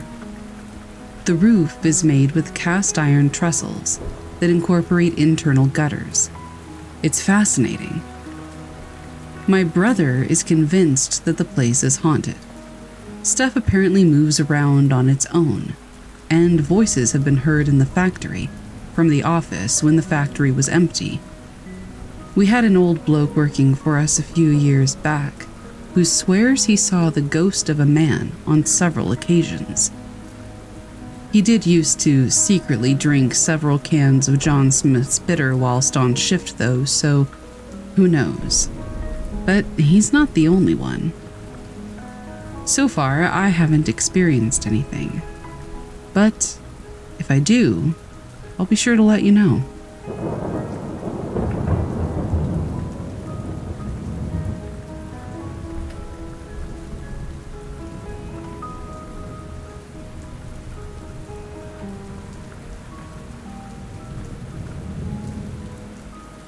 I have had many paranormal, seemingly extraterrestrial, glitch in the matrix, and skinwalker experiences. I think one too many for one person to have. The one I am going to tell you about freaks me out to this day. There is quite a bit of detail to this story, so I will try to make it as coherent as possible. The time was 2011, my final year of high school. Now, I am a Navajo from a small reservation in New Mexico, and the nearest city is 30 miles west. I attended a public school in that city. Therefore, I had to wake up at 5 a.m. every morning to catch the bus at 6, which picked up more kids along the way, and we would arrive with just enough time to get breakfast before class at 7:25. This particular morning seemed normal. My alarm went off at 5. I showered, fixed my hair, and was ready by 5:40. I would usually give myself 10 to 15 minutes to make some breakfast and pack my lunch. I did just that, and decided to have Pop-Tarts that morning. I checked the time on the stove clock, and it was 5:50. I popped the tarts into the toaster and went to my room to gather my things into my backpack. As I was finished with that, I saw that my alarm clock read 5:55, and I went to grab my Pop-Tarts. The stove clock read 5:56. We had a big clock right by our front door, and it also read 5:56. I checked the time often so that I could perfectly time my walk to the bus so that it showed up just as I arrived at my bus stop. Additionally, it was a winter morning, and it was dark out. The sun didn't start to come up until about 7, and I didn't want to be stuck in the cold dark for too long. Normally, when I stepped outside, there would be cars driving about, neighbors who turned on their vehicles to warm them up from a frigid winter night. But that morning, there was nobody, and that was a bit strange to me, but I didn't pay that fact any mind.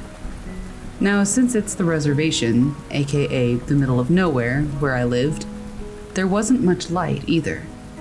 Few residents had streetlights in the cluster of homes where I lived. Unfortunately, the route that I walked every day had no streetlights, so the only lights I could see in the near pitch black were the ones at my back from our porch light in the north, a neighbor's porch light who lived 3 acres away in the southern direction, and the far-off lights of the city that lit the sky in the east. There were also the lights from the reservation clinic, which was about a mile south as well. I should also let you know that each home in a cluster of homes is set on an acre lot. My bus stop was 2 acres away. I would walk directly south to meet up with the only paved road, the highway, which met the dirt road in the east. From my home to that stop, it only took me a minute or two. When I stepped outside, nothing was astir, which, like I said, was really odd.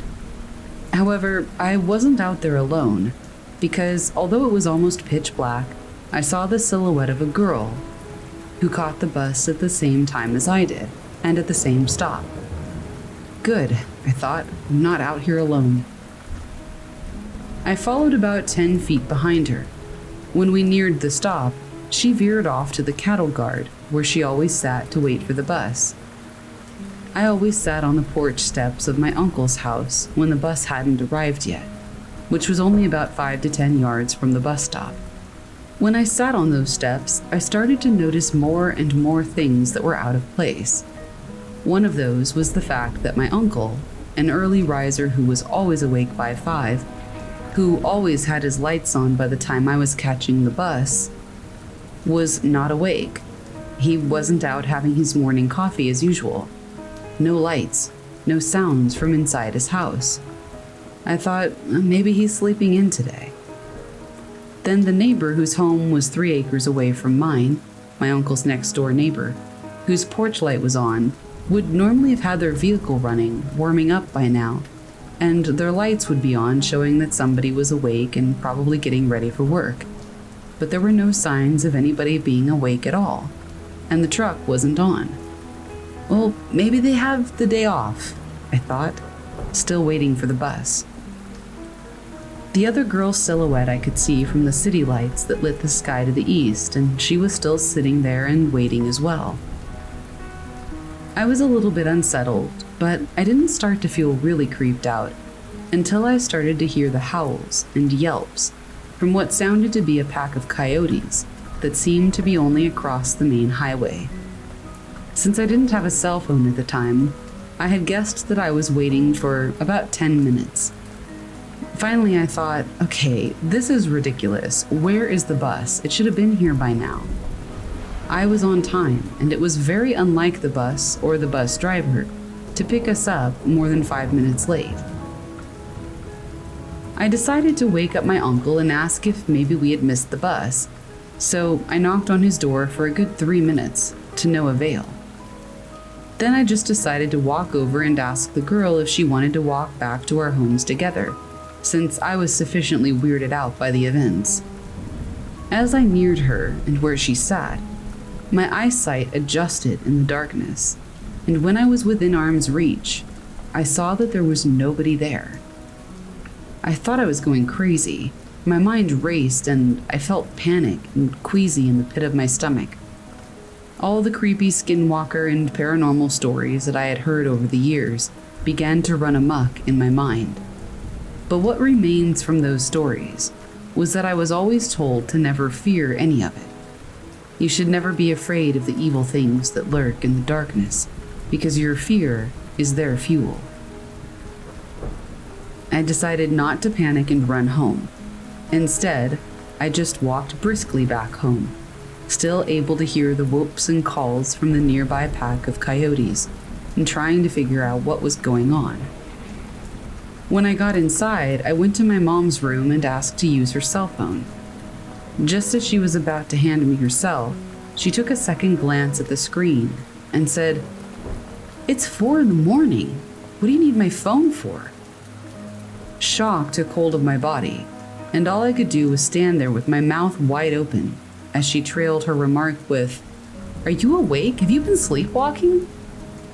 I have never sleptwalked in my entire life, and my reply felt forced, like I had to convince her that I was awake. I ran back to the kitchen. The clock read 4 a.m. The clock by the front door read 4 a.m., and the alarm clock in my room read 4 a.m. I don't know anything about any of these types of sleep disorders, but I seriously think that there's no way for me to have gone through with my usual routine the way that I did asleep. Needless to say, I was sufficiently freaked out and crawled back into bed. So freaked out I didn't even take my shoes off. I fell asleep thinking of the whole situation, and ironically, I missed the bus that day. I told my third oldest sister, there are 4 of us and I'm the youngest, about what had happened. She was a little shocked at what she was hearing, and then she began to tell me of a dream she had before my experience. Now, her dreams we have begun to revere as visions of sorts, since she's had many of them end up coming true. Her earliest one, I remember, was when we were in elementary school, and my dad called and said that earlier in the day he was in a small airplane, and that they nearly crashed into the mountains near San Carlos, Arizona. She told us about a dream about being in an airplane in a heavily forested area, that the plane was about to crash but was able to land safely a few days before we got that call from our dad. Since then, she's had others, and some she tells us about, others she doesn't. Before I tell you about the dream, I must also tell you about a weird incident that happened to said sister at my eldest sister's house. This particular incident happened the summer preceding the winter.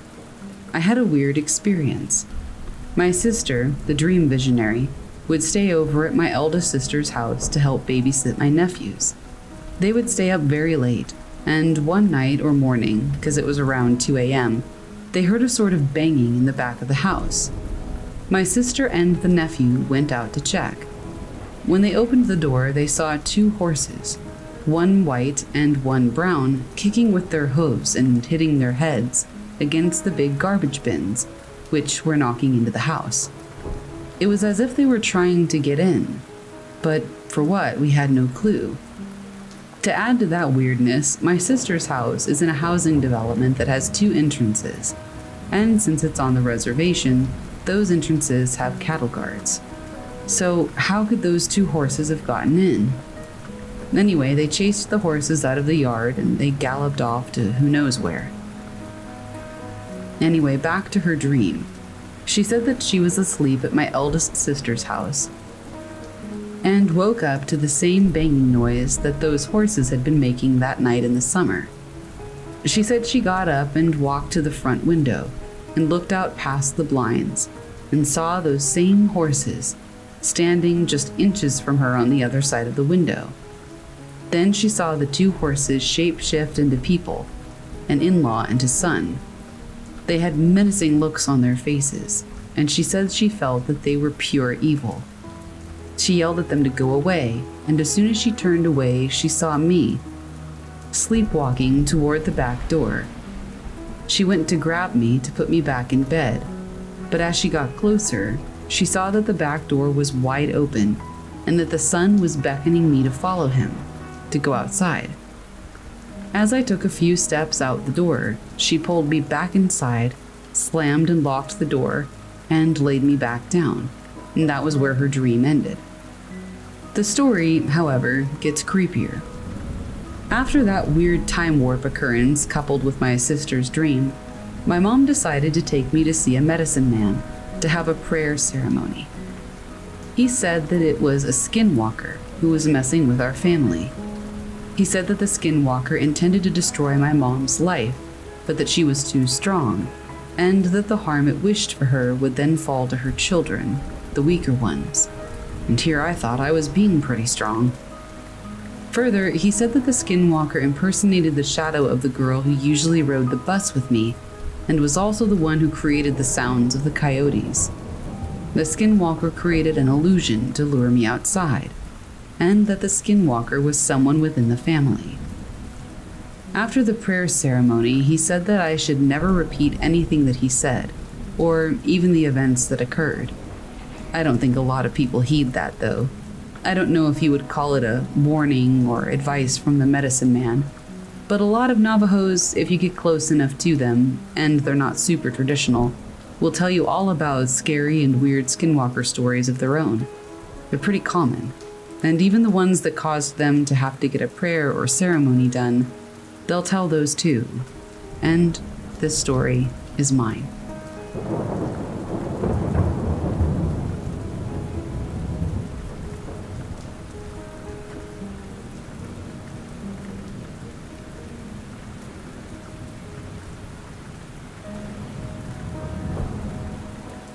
When I was 15 or so, a group of my friends and I all slept over at the leader of our friend group's house. This guy lived in the most absolutely rural area of our rural town, basically in the middle of the woods, a house just surrounded by thick walls of trees. In the evening, we decided to go out and start a bonfire deep in the woods, so we packed up, got all of our materials, and went straight out there. On the way to the spot that we'd be making our campfire at, he told us about how messed up and creepy his woods are, and the numerous things he's seen. White, skinny figures peeking around the shed, staring at him and running off when he looked at it, screaming and whispers from the woods, figures watching him, all that good stuff. It set the mood pretty well. By around 7 o'clock that night, we had the campfire set up, and it was pitch black outside, as it was the middle of winter in New Hampshire. I can still remember how creepy the whole vibe was that night. You couldn't see a single thing besides the ring of light coming from the fire. Everything else was just a black wall of nothingness, and the sound of the forest was so quiet that the silence was almost deafening. At least it was if we weren't talking. We ended up needing more firewood and a few other things that we were using for the campfire, so the leader took me to go with him to get it. Without a flashlight or any light source, he and I walked the 1.5 mile long trail back to his house in complete and utter darkness. It was all good. We were talking, joking with each other, having a good time and just hanging out, when the first noises started. He immediately made me stop talking. To my left and my right were a bunch of different sounds: screaming, laughing, talking and whispering, shouting, people saying unintelligible words. It sounded like there was something around 20 people just surrounding us. The natural night vision had finally set in a decent amount, and I looked over at my friend, who had his head down and didn't say a single word. Known for being a complete goofball and a wild, funny dude, I had never seen him look so shaken and serious in my life. He had this look to him that still kind of haunts me to this day, as I knew him pretty well, and he always portrayed himself as the fearless leader type. Seeing him so shaken up and afraid was very unsettling. I started to say something along the lines of, "What the heck is that?" before he cut me off and told me to be quiet, face forward, and not to pay attention to any of the sounds. I did what he said, and the next 3 minutes or so were incredibly uncomfortable and terrifying. I remember feeling sick to my stomach. By the time we reached his house, the sounds had stopped. We both grabbed what we needed in total silence. That's when I could really listen to the sheer quietness of that night. No birds, no sticks falling, not a single sound. Absurdly silent. We walked back to the campsite, and nothing else occurred that night. It's still my most unsettling and bizarre experience that I have no explanation for, and I'll never forget it.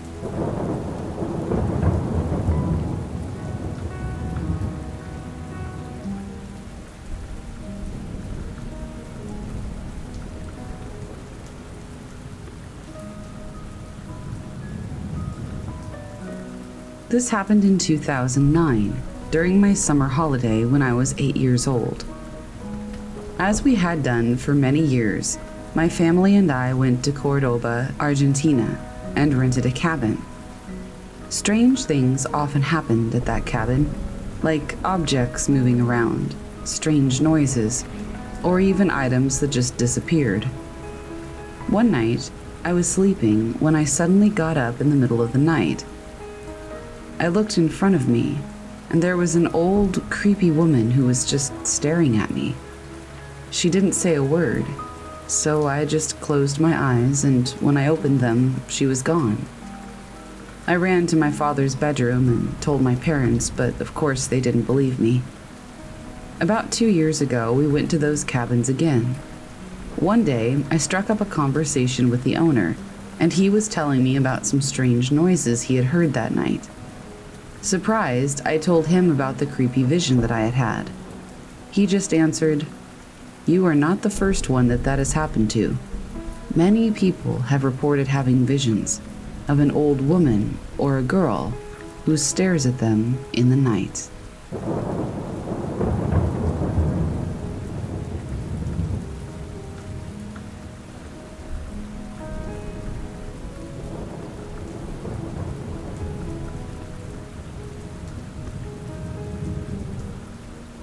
My friend and I camped on his property in the middle of nowhere. It was in the area of Cane Creek, Kentucky, near Laurel Lake. There was no service, no noise, no anything but you and the woods. We set up our tent under an overhang, and I was tasked with gathering the firewood. It was about 5 p.m. or so, and while collecting, I got this odd feeling, and then I started to hear whispers. They weren't saying anything I could make out. It was just murmurings. At that point, I got this creepy, odd feeling, and I moved closer to our camp to collect the firewood. I didn't want to stray very far after that. Night progresses and nothing out of the ordinary happens, until we climb into our sleeping bags. I heard footsteps in the leaves and more murmuring. I was getting really freaked out, but I know the best thing to do is to ignore it and sleep, and so I did. The following morning, my friend and I found ourselves awake at 5 a.m. He asked me if I had heard whispering last night. I told him I heard it twice, and we were both just as baffled as the other. We were not the first people to camp in this area. His uncle and his friends attempted to camp there as well, but they couldn't make it through the night either. My dad is a hunter, and he refuses to go down there to hunt anymore, as well as another friend I have. His dad says that the air down there is rich in death. I don't know the reason for what happens down there, but I won't be going back.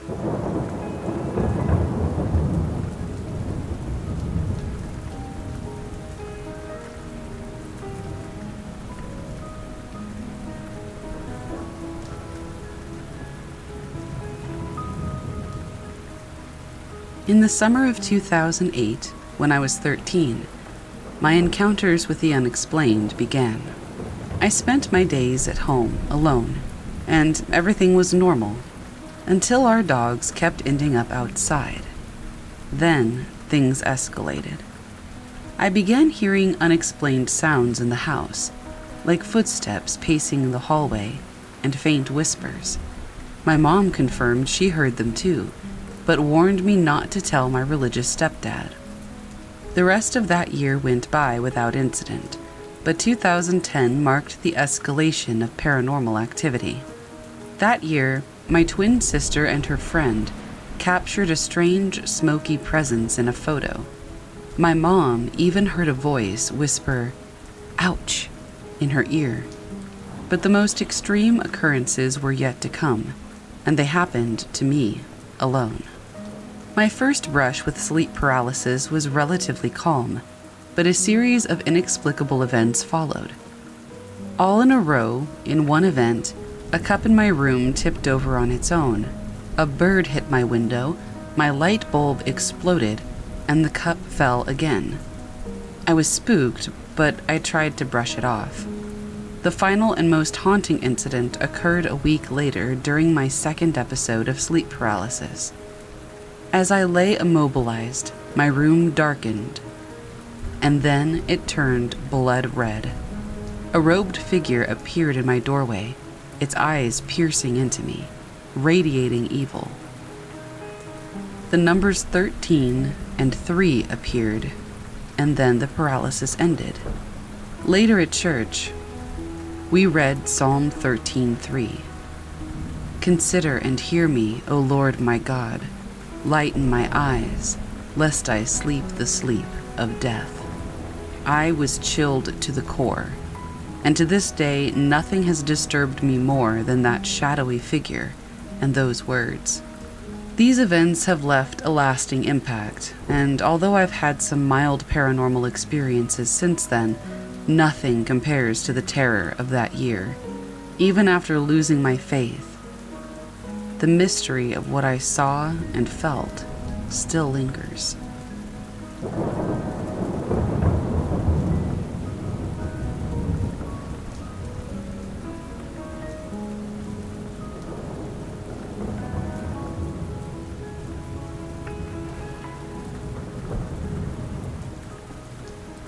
My husband's parents live in a tiny town in Alabama. They've lived there a long time. We went to visit them a few years back, and we were excited to get out of town for a bit, see some different scenery. His sister was graduating college, and we were going to celebrate. She is also an avid ghost hunter and believer, so when I told her about some of my experiences, she was excited to take me to some of the haunted locations around town.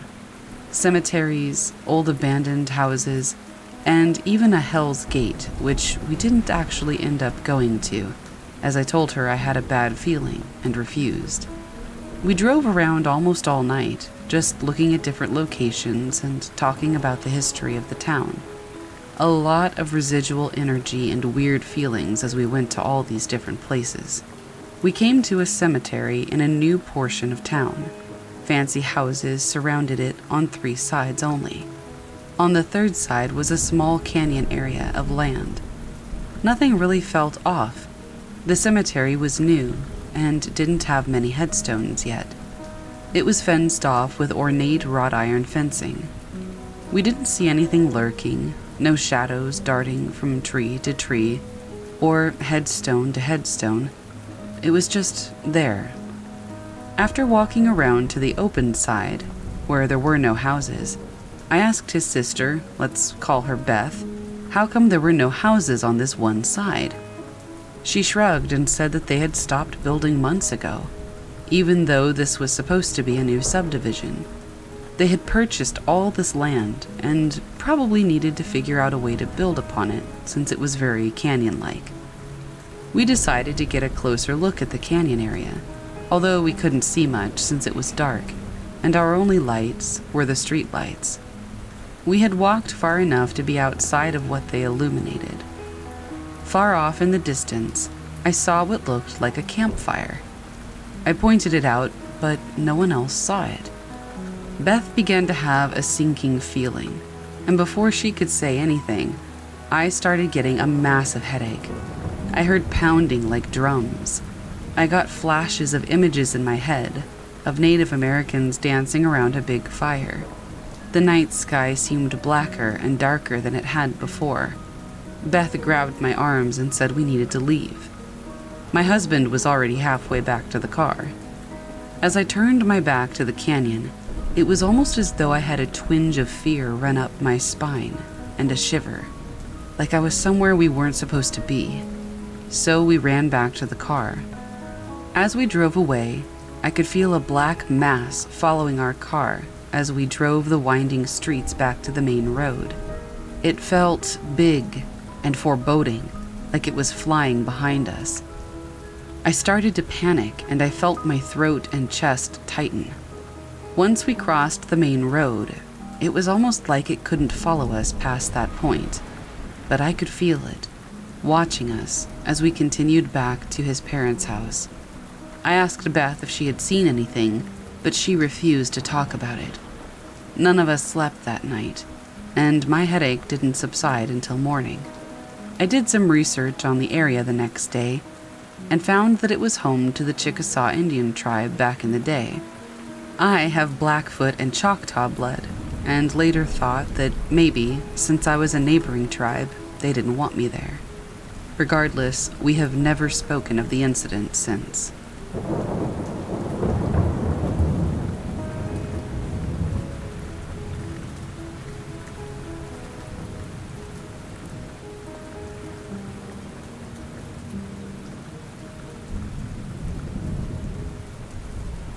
This happened when I was little, and I recently remembered it when talking to my parents this weekend about strange things we did as a kid. They told me that this one spoils them to this day, and after talking, I actually have 1 or 2 vague memories of it. This story took place when my family and I still lived in a small neighborhood in Alabama. We had moved into a small house that had a backyard, which connected to a small forest. I believe I was 6 at the time, and my younger brother had just been born. My parents got the house for less than expected, and were excited to start a new life in this quiet neighborhood. The first night at the house, my parents said they heard scratching coming from somewhere in the house. My dad said that he brushed it off as being an animal from the forest nearby, or maybe a mouse. and went back to sleep. It continued for several nights though, and my dad eventually grew tired of it. One night, he decided to look and see what was causing the scratching noise. He found me kneeling at and scratching the door that led to the basement. He tried talking to me, but I would just continue to scratch. My dad watched me for a minute before I finally stopped scratching and walked back to my room. The next morning, he asked me about why I was up, and according to him, I didn't know what he was talking about. My parents took me to the doctor, and they told them that the most logical cause was that I was having night terrors, since it appeared to occur nightly. My parents accepted this as an answer, for a while. The thing was, I would only have night terrors in that specific house. Whenever we would spend the night at my grandparents' or I would have a sleepover at my friend's house, I never had these night terrors. And then there came one part that I somehow remember. It happened when I was a little older, around 9 or 10. I remember waking up in the hallway where the basement door was. I didn't remember getting up, and I was confused as to how I got there. I remember turning my head to see what looked like an elderly man. He had a kind of yellowish glow to him, and he was staring right at me. I don't remember feeling threatened by him, though. I think I might have fallen asleep again, because the next thing I remember is waking up in the hallway again, but this time it was morning. After the night where I saw the old man, my parents said my night terrors stopped. We moved out of that house several years later, when I was getting ready to go into the 3rd grade. My parents brought up this story because they told me that recently one of our old neighbors had done some research on the house. What they found out was that an old man had unalived himself in the basement of that house years before my family had moved in. Our neighbor didn't tell them the full story over what led to that, but my parents believe that that might have been the old man that I saw that night. I'm now 20 years old and I'm enrolled in college. Neither I nor my parents have been back to that house since we moved out of it. In a way, I kind of want to visit, just one last time, to see if maybe I could find out about the old man. I'm just really curious about him. Either way, it was an experience I doubt my parents will forget anytime soon.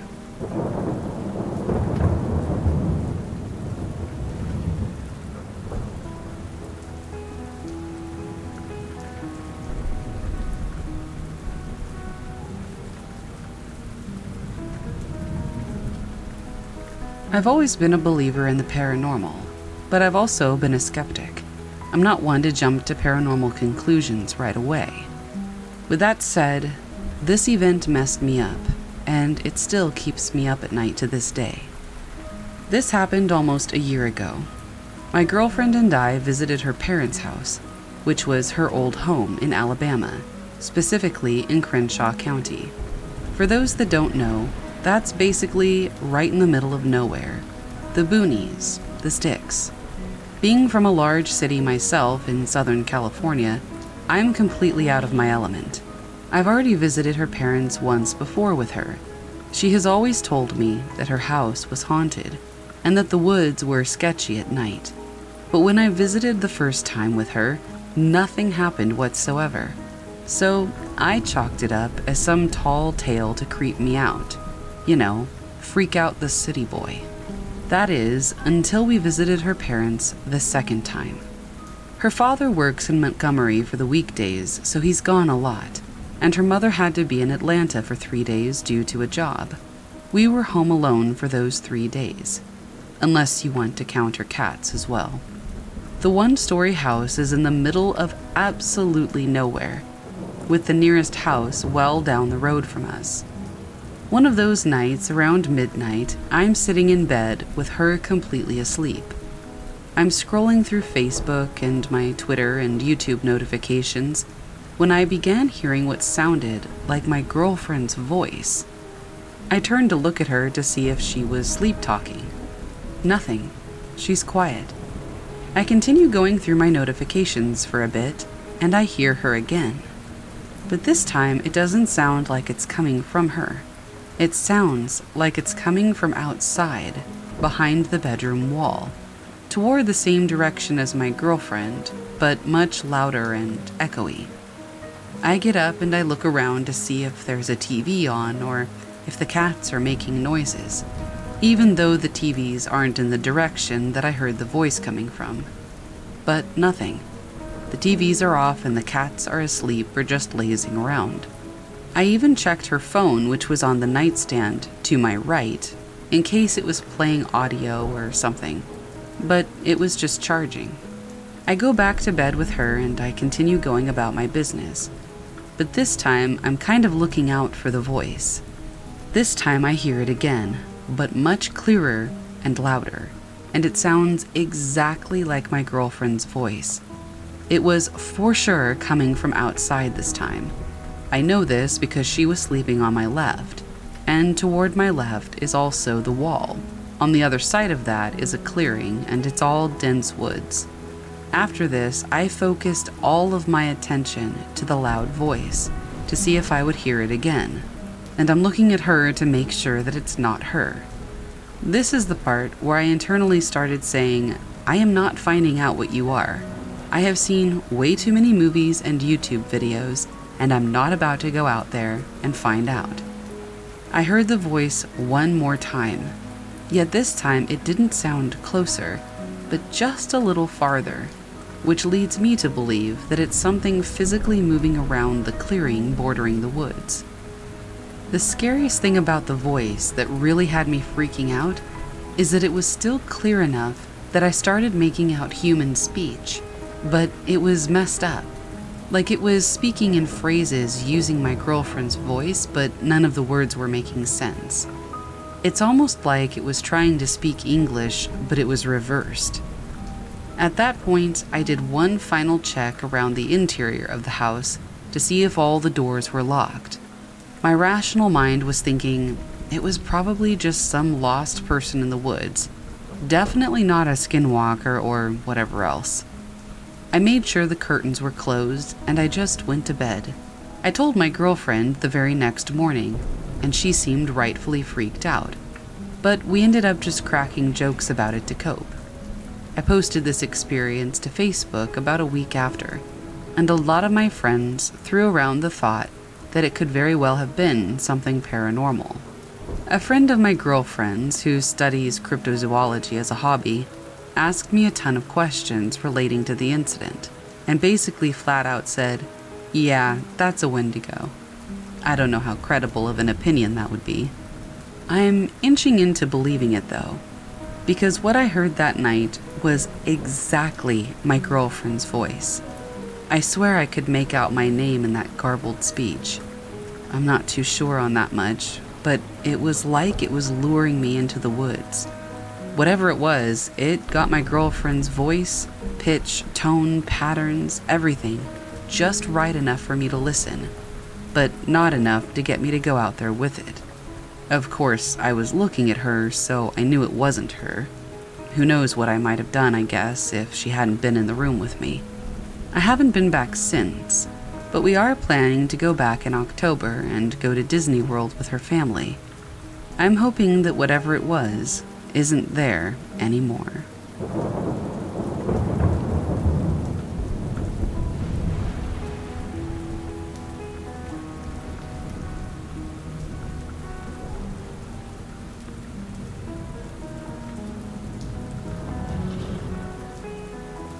This started a few years ago, and so far there's been no explanation of the things that keep occurring.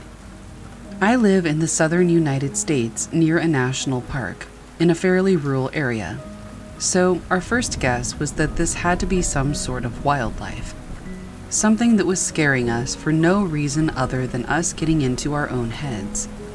However, after a ton of internal explanations, we finally came to the conclusion that we had none. The first thing that occurred was fairly brief. It was shortly after the death of my uncle, who was fairly close to us before he passed. He was a veteran, and while in the army, he had volunteered to have shock treatments that altered his personality greatly. This had occurred during the Vietnam era while he was stationed in Germany. My grandmother was in the bathroom and I was in my room just playing a game, when out of the blue, the wall sounded as if somebody was beating on it, trying to get our attention. 3 loud knocks, then nothing. We were worried that something had happened to our neighbor, an elderly woman, and that she needed our help. But after we went outside to check, there was nobody there. Fast forward a few months, we started hearing footsteps on the roof. They started out light and easily explainable, something along the lines of a cat walking on the roof. We had seen it happening a few times, so we thought nothing of it, until they started to get a bit heavier. Eventually, it sounded like something that weighed a lot more than a cat, even more than I did, was sprinting across the roof, every night from one end of the house to the other. Things got worse after that. We started to find dead animals around the property, and while some of it could easily be explained as roadkill, we do have a lot of problems with people speeding due to a lack of police presence in the area. There was also a ton of random things that we would find dead nearby. We would find crows and ravens laying in our backyard, the occasional snake. And one time, we found a deer that apparently walked onto our property and dropped dead. There was not a single sign of a wound or anything when we found it.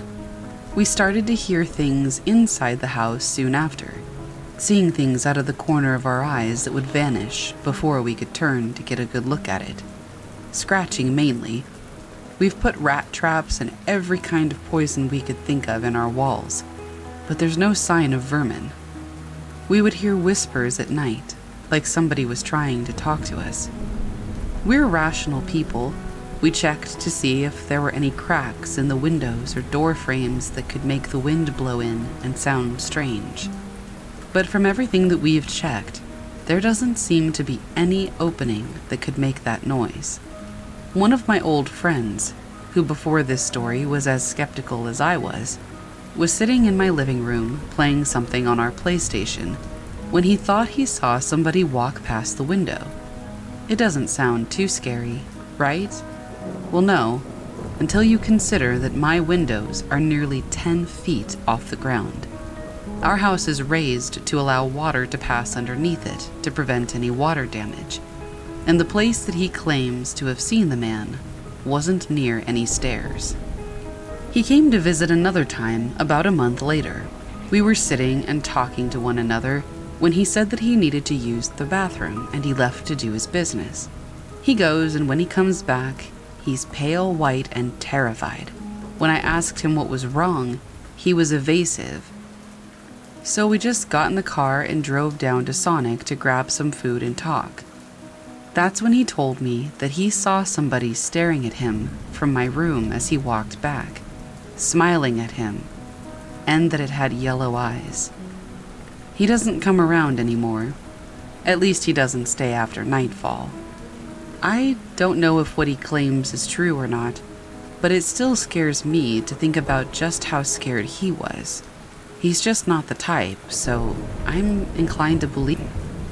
I've tried cleansing the house with sage. We've got a crucifix in every room now. Near the front door we have 3. We've even duct taped the back door shut, and we have it locked to be absolutely certain that nothing can get in. We just don't have any explanation.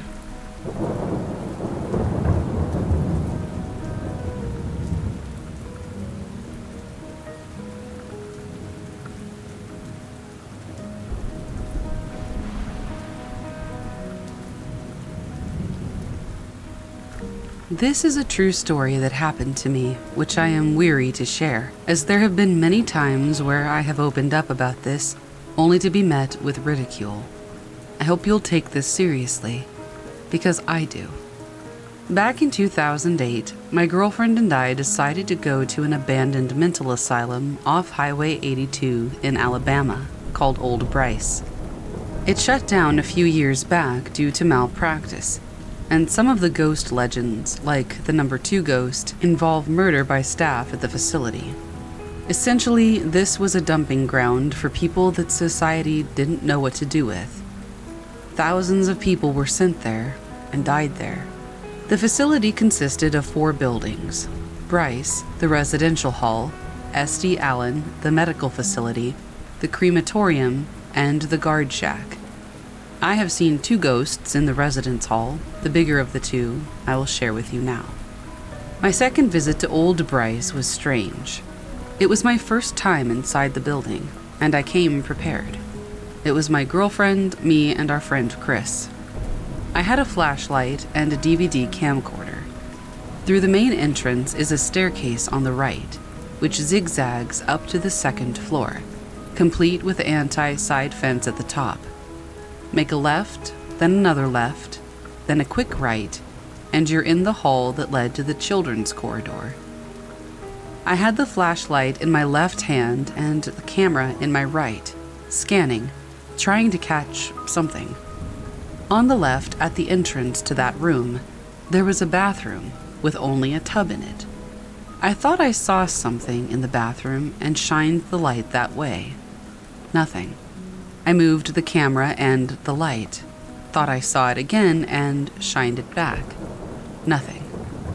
Our night continued and finished without incident. The next day I reviewed the footage. In that bathroom, I shined towards something I thought I saw, and I was right. When the light pans to the right, a bluish-white illuminated little girl's face peers out from behind the door to follow the light. As the light shines back in her direction, over the course of 2 frames, she is half behind the door, and in the next frame she's gone. My heart felt like an ice cube ran through it. I was in such shock. I proceeded to show everybody that I knew. The girl's appearance was that of a younger girl, maybe younger than 10, hair parted in the middle, unusually large forehead, and some apparent deformation or disorder. I made the mistake of leaving the camera at a friend's house overnight, who apparently was not my friend because he stole it. I know, but it's the truth. This is where it gets weirder. 2.5 years later, I was living in a different city. One of the legends of Old Bryce is that the windows grow back. If you do any damage to them, they'll just grow back over, and spirits will follow you home. Well, I broke a window. I was laying in bed one night at about 3 or 4 in the morning. I was on the verge of sleep, aware of where I was and very comfortable. Out of nowhere, this immobilizing tingling sensation started at the tips of my toes. I was laying on my stomach with my arms under the pillow, completely helpless as this sensation crept its way slowly up my legs, midsection, and eventually my entire body over the course of about 20 seconds. Once it fully covered me, I heard the whisper of a little girl directly in my ear say, "I'm in your room." It gave me shivers, and for some reason I said out loud, "I love you." The feeling stopped and it left me on the verge of tears. I don't know what possessed me to say that, but it was really emotional and terrifying. It may or may not have been that little girl from the asylum, but according to the legend, it makes sense. Either way, it's the most terrifying thing that has ever happened to me.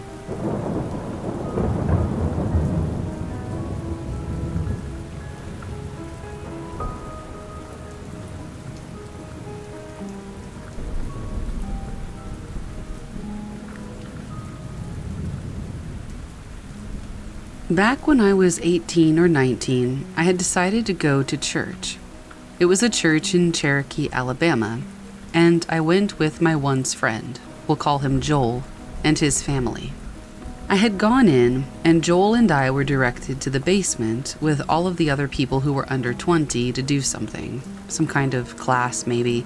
I forget what it was. But maybe 5 to 7 minutes in that basement, I get the most blinding headache and excuse myself outside to get some air. I wait for everybody to get done, and we head back to where Joel and his parents lived. The whole ride, this headache is just not going away. I stayed at their house maybe an hour or two, while this headache gets worse and worse. I decide to attempt to drive myself home to Crooked Oak. As I'm driving, the headache becomes all but blinding, and halfway home, in the night, on this dark road, I stop at this tiny little backwoods church. The pain is so immense I can't focus on anything, at which point I was pretty much wishing to be struck dead just to escape it. I stumbled out of my Jeep and I landed on the first bit of grass I could find, and I pretty much passed clear out. After a good stretch of time, the pain left me. I went to drag myself to the Jeep, and with my senses returned, I realized that I was laying on someone's old grave. I don't know why it helped, and of course I didn't do it intentionally, but there it is. To this day, I refuse to go near that church. I don't know what's in that basement, but I don't want to encounter it again.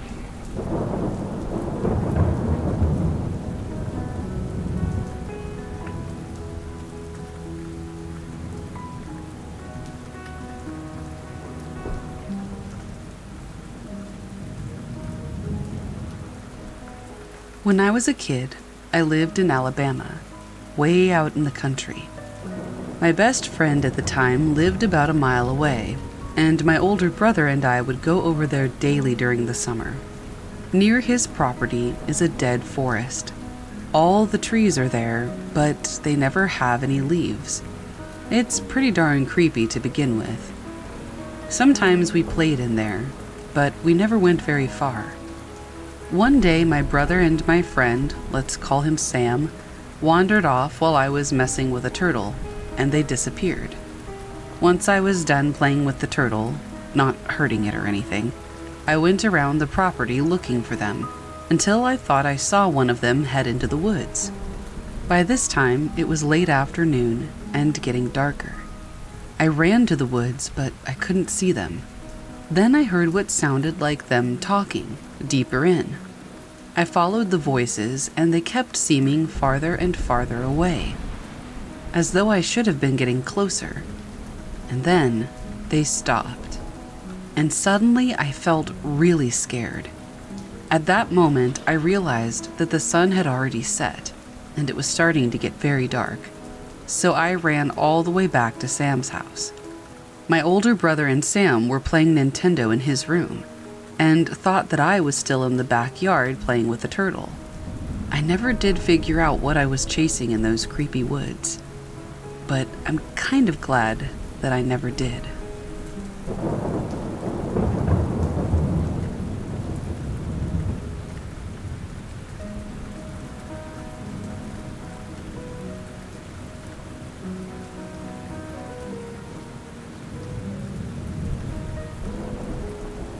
I used to live in this old house with my grandparents out in the middle of nowhere in the south of Alabama. The closest town was maybe 30 to 40 minutes drive away. The land we lived on was my pop's family land, and it was passed down through many generations. I was in middle school when all of this took place. I have always had problems sleeping at night, so my grandparents let me stay up at night.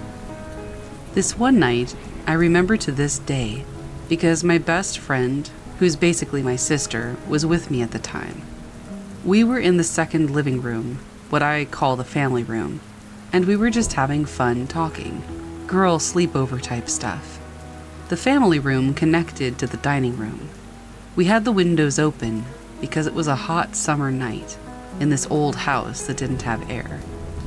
My friend and I were playing, and out of nowhere, I felt this unknown energy. For some reason, everything went dead silent. I looked at the open window, and I saw the curtain blowing. I thought it was the wind, but I was so wrong. The wind wasn't blowing, not at this time. None of the other curtains were billowing. Out of nowhere, I see the silhouette of a woman. The description I would give of her would be like a 1950s housewife, with her dress and straight hair, but the end curled out. I looked at her for so long, trying to wrap my brain around what was going on.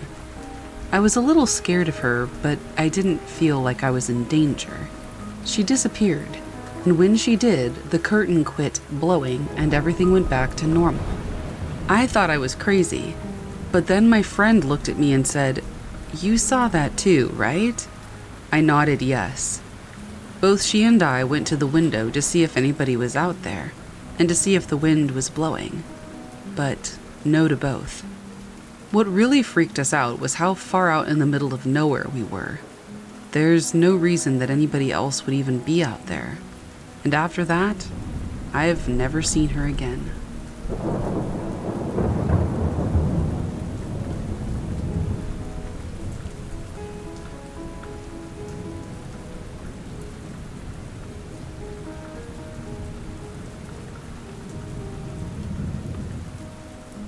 So this is a true story that happened to me, which I'm weary to share, as there have been many times where I've opened up only to be met with ridicule.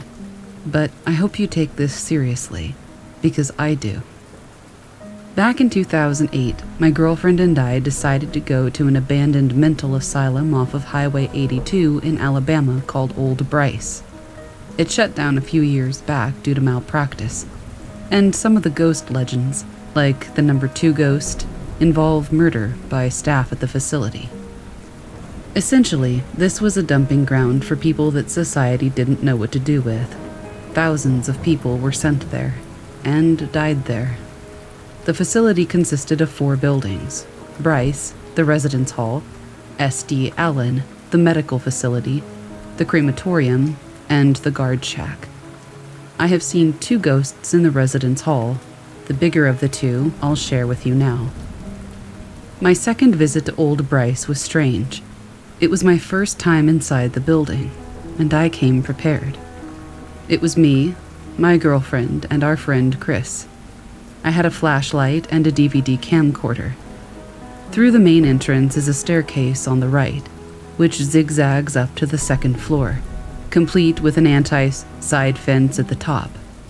Make a left, then another left, and then a quick right, and you're in the hall that led to the children's corridor. I had the flashlight in my left hand, and my camera in the right, scanning, trying to catch something. On the left, at the entrance to that room, there was a bathroom with only a tub in it.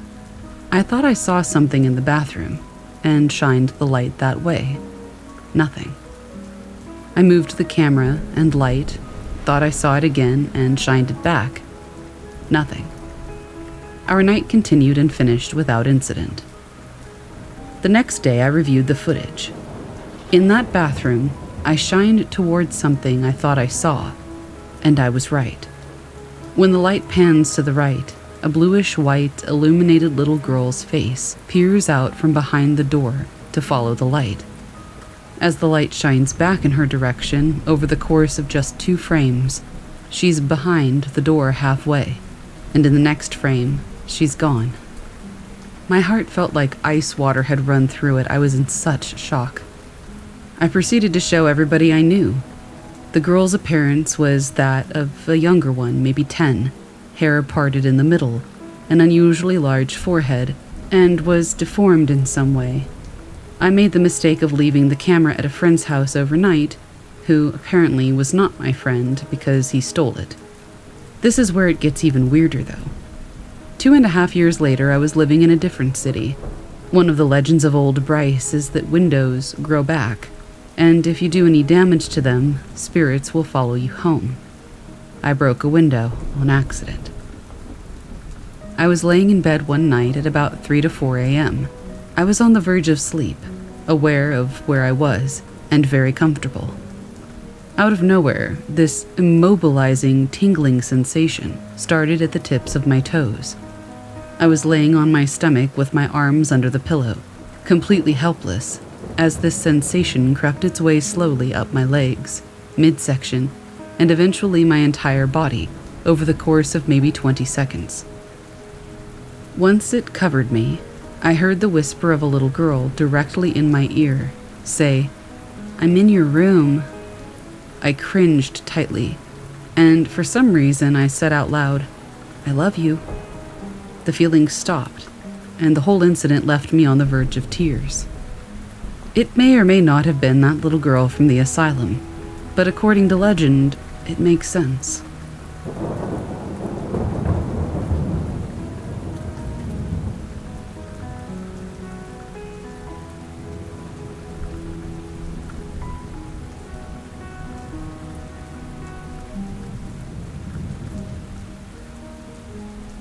In order to really convey how scared I was when this happened, I'm gonna have to back up and give you a little context. For starters, I've told the whole story to maybe a handful of my closest friends, and the only family I've ever told is my twin sister. Even then, it only came up because they initiated conversations about similar topics regarding the paranormal. If I can help it, I'd rather not talk about it in real life. But here, on the wilds of the internet though, I guess I feel a little bit safer. It's also worth noting that I've included several instances that may or may not be related.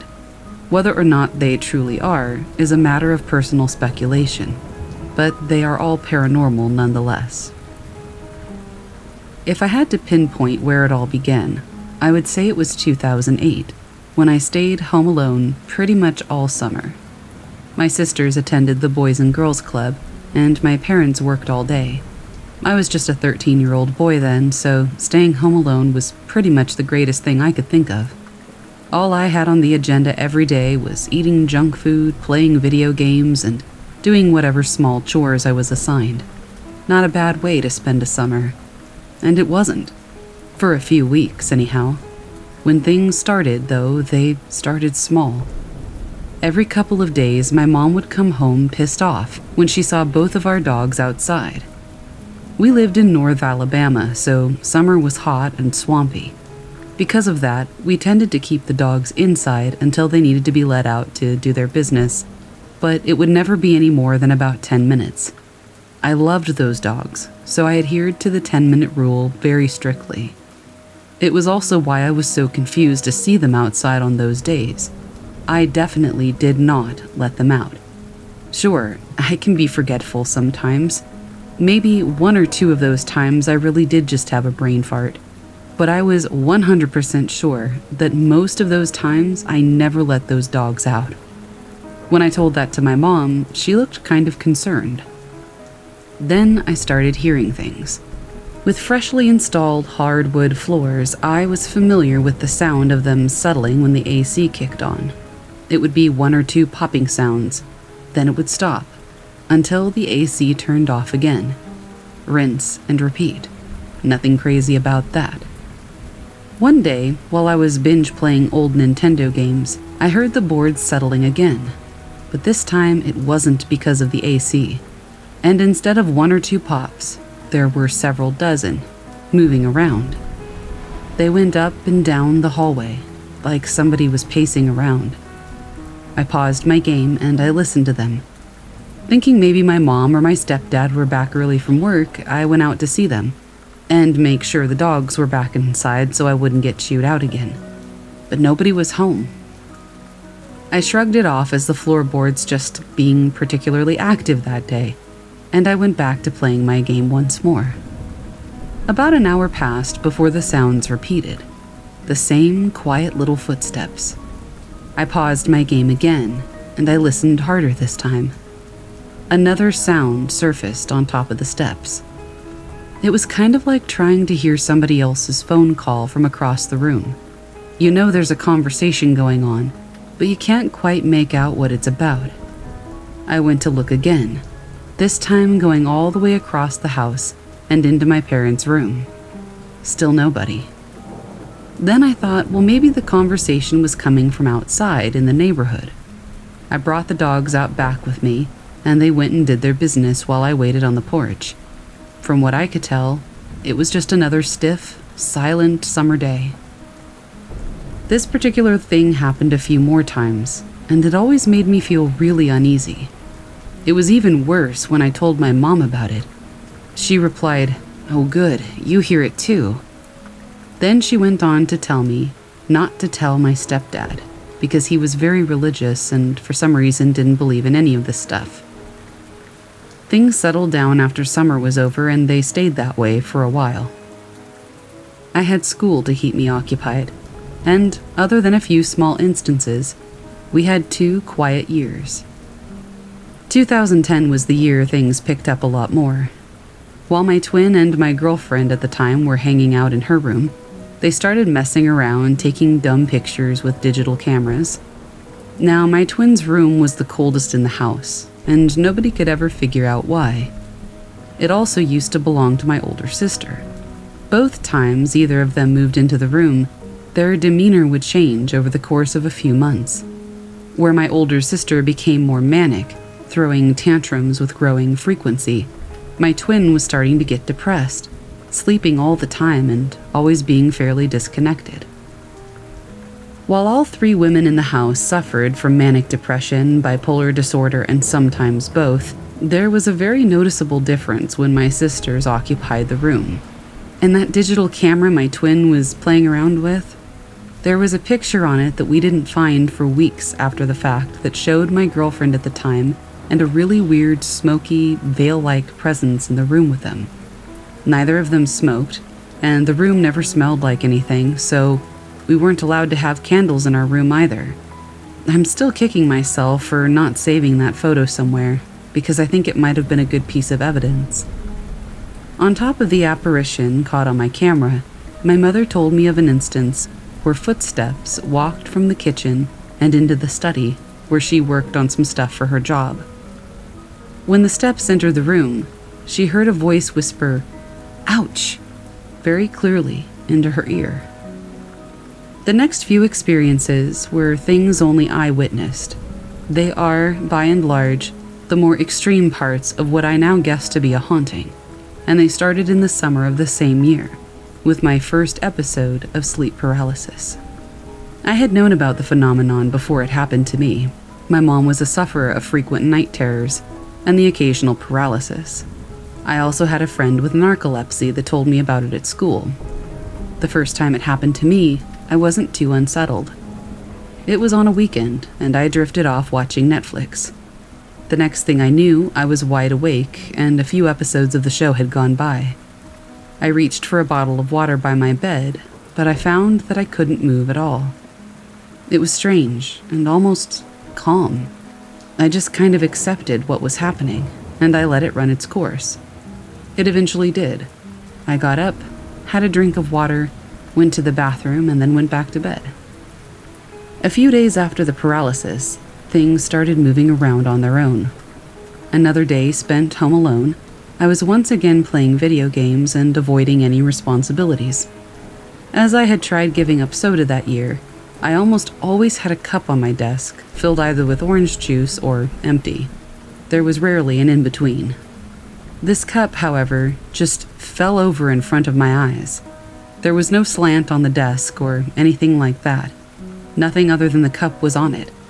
It just tipped over, like someone had smacked it over. While I thought it was odd, I set it back upright and went on with my gaming.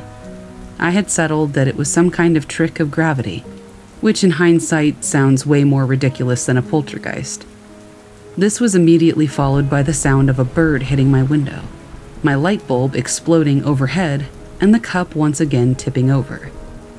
Unable to rationalize it this time, I scrambled out of my room and into the kitchen, where my stepdad was eating. As I said earlier, my mom asked me not to talk to him about anything paranormal, but I was pretty shook up by what I had just seen. He asked me if I was all right. I told him that a bird had flown into my window and kind of scared the crap out of me, to which he laughed. I didn't sleep very well that night. The last and most extreme incident I had at that house happened just about a week later. My second episode of sleep paralysis. It was a Sunday morning, and I could hear my family moving about the house to get ready. It didn't take me long to prepare myself, so I tended to sleep in an extra 15 minutes. As I fell back to sleep, a familiar feeling came over me. Unable to speak, I couldn't call for help. A weight on my chest made it difficult to breathe. I was incapable of moving. Thinking it would pass like last time, I just waited. It became evident very quickly that this was not going to be like last time. What little daylight there was coming in through the curtains turned blood red. Instead of the calm I had during the first episode, I grew very unsettled. It was dark now, and the room looked like one of those photo development rooms in terms of color. My door opened on its own. A figure stood there. It just looked like a silhouette, all dark and shrouded. It wore what appeared to be a robe made of thick fur, and kept its hood drawn over. Even though my room was normally comfortable, I felt the temperature drop. I could see my own breath, and the breath of this figure. It just kept staring at me. Something about it felt evil, like it was waiting to do something awful to me. I tried to yell and make it go away. I even attempted to invoke the name of Christ, but I couldn't speak or breathe enough to do so. The blood red changed to pitch black. The figure disappeared into it, but a pair of dark red eyes pierced through me from where it stood. I then saw two numbers sort of fly at me, 13 and 3. That's when the paralysis ended. I got up and I went to church. I've since lost my faith and I'm no longer religious. Just what I saw that morning is still a mystery to me. But I did follow up on those two numbers that same morning in church. Psalm chapter 13, verse 3 reads in the King James Version, quote, "Consider and hear me, O Lord my God. Lighten my eyes lest I sleep the sleep of death."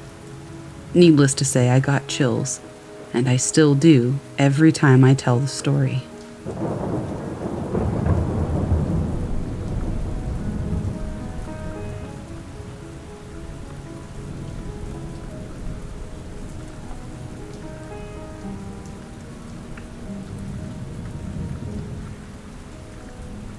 I'll never forget that summer before entering 7th grade, sometime in July. It was a Wednesday night leading into the early hours of Thursday. The previous evening, my family and I had watched an old episode of Unsolved Mysteries. Later that night, I awoke, lying on my right side, my eyes still closed, enveloped in silence. In those days, none of us used fans to help us sleep. I was awake, but simply waiting to drift back into slumber. But curiosity got the better of me, and I decided to open my eyes. What I saw next, I will never be able to explain. A being was right beside my bed, fixated on a plush bear I kept with me. This creature resembled everything I had heard or seen on TV about aliens. Shorter, with pale gray skin, and those haunting, huge, black, slanted eyes. The shock I felt at that moment is beyond words, especially since I was only about 12 years old at the time. Pulling my covers over my head, I felt a rush of warmth and coolness over my body, which I realized later was probably shock. Fear paralyzed me. Too terrified to scream, my mind raced with a million thoughts. What if my family came rushing into my room? What would this creature do? Was it going to kill or abduct me? Had it already done so and it was just returning me? The experience was so awful that even recounting it now sends shivers down my spine. Summoning my so-called courage as an 11-year-old, I decided to try and frighten it by thrashing my legs under the covers. But nothing happened. I stayed hidden, the terror lasting for what felt like 12 hours. Finally, I heard a strange noise, a crisp sound that seemed to surround me. Lasting only about 2 seconds, it was something I had never heard before, nor have since. Somehow, I knew they were gone, as if the sound was their transportation leaving. I couldn't sleep for the rest of the night, and it took me a long time to even share this harrowing experience with my family. They didn't believe me at first, but my mother occasionally brings it up now, suggesting that it might be the reason I suffer from insomnia, and she might be right.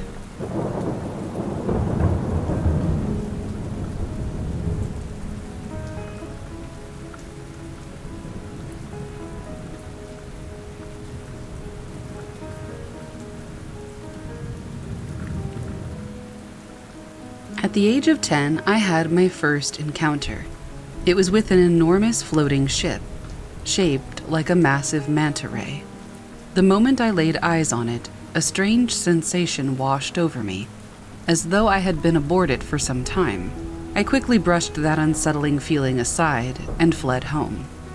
The memory has a way of returning to me now and again, bringing with it hazy recollections of the ship's interior. Vague and fleeting, these memories also hint at companionship aboard the ship, although I have no concrete sense of who might have been with me. Years later, another sighting occurred. This time, I saw a craft landing in my parents' cow pasture, out in the countryside. What happened next is still puzzling to me. I was irresistibly drawn inside the house, and all memories of the sighting seemed to vanish from my mind. A gap in my memory appeared, several hours for which I have no account. Though I once assumed I had simply watched TV during that time, I eventually came to realize that I had no recollection of those hours at all, TV or otherwise. More recently, I've begun to notice strange lights in the sky. Whenever I ask aloud, "Are you here for me?" the lights respond, bobbing and weaving, or momentarily flashing brighter. Each time this occurs, I go inside, only to lose memory of the subsequent hours. This pattern continues to this day. All these experiences have led me to develop various theories. Occasionally, fragments of conversations come back to me, discussions about my life, my emotions, my goals, and my constructive insights on personal improvement. Though the faces of my conversational partners remain a mystery, these encounters have had a positive impact. My life has gradually improved over the past decade. These mysterious meetings don't frighten me. I am aware of their occurrence, and I acknowledge their tangible effects on my life. What I don't know is whether I'm ready to remember more. The experiences are there, just beyond the edge of recollection, and I remain in a state of uncertainty, wondering what might be revealed if those memories fully resurface.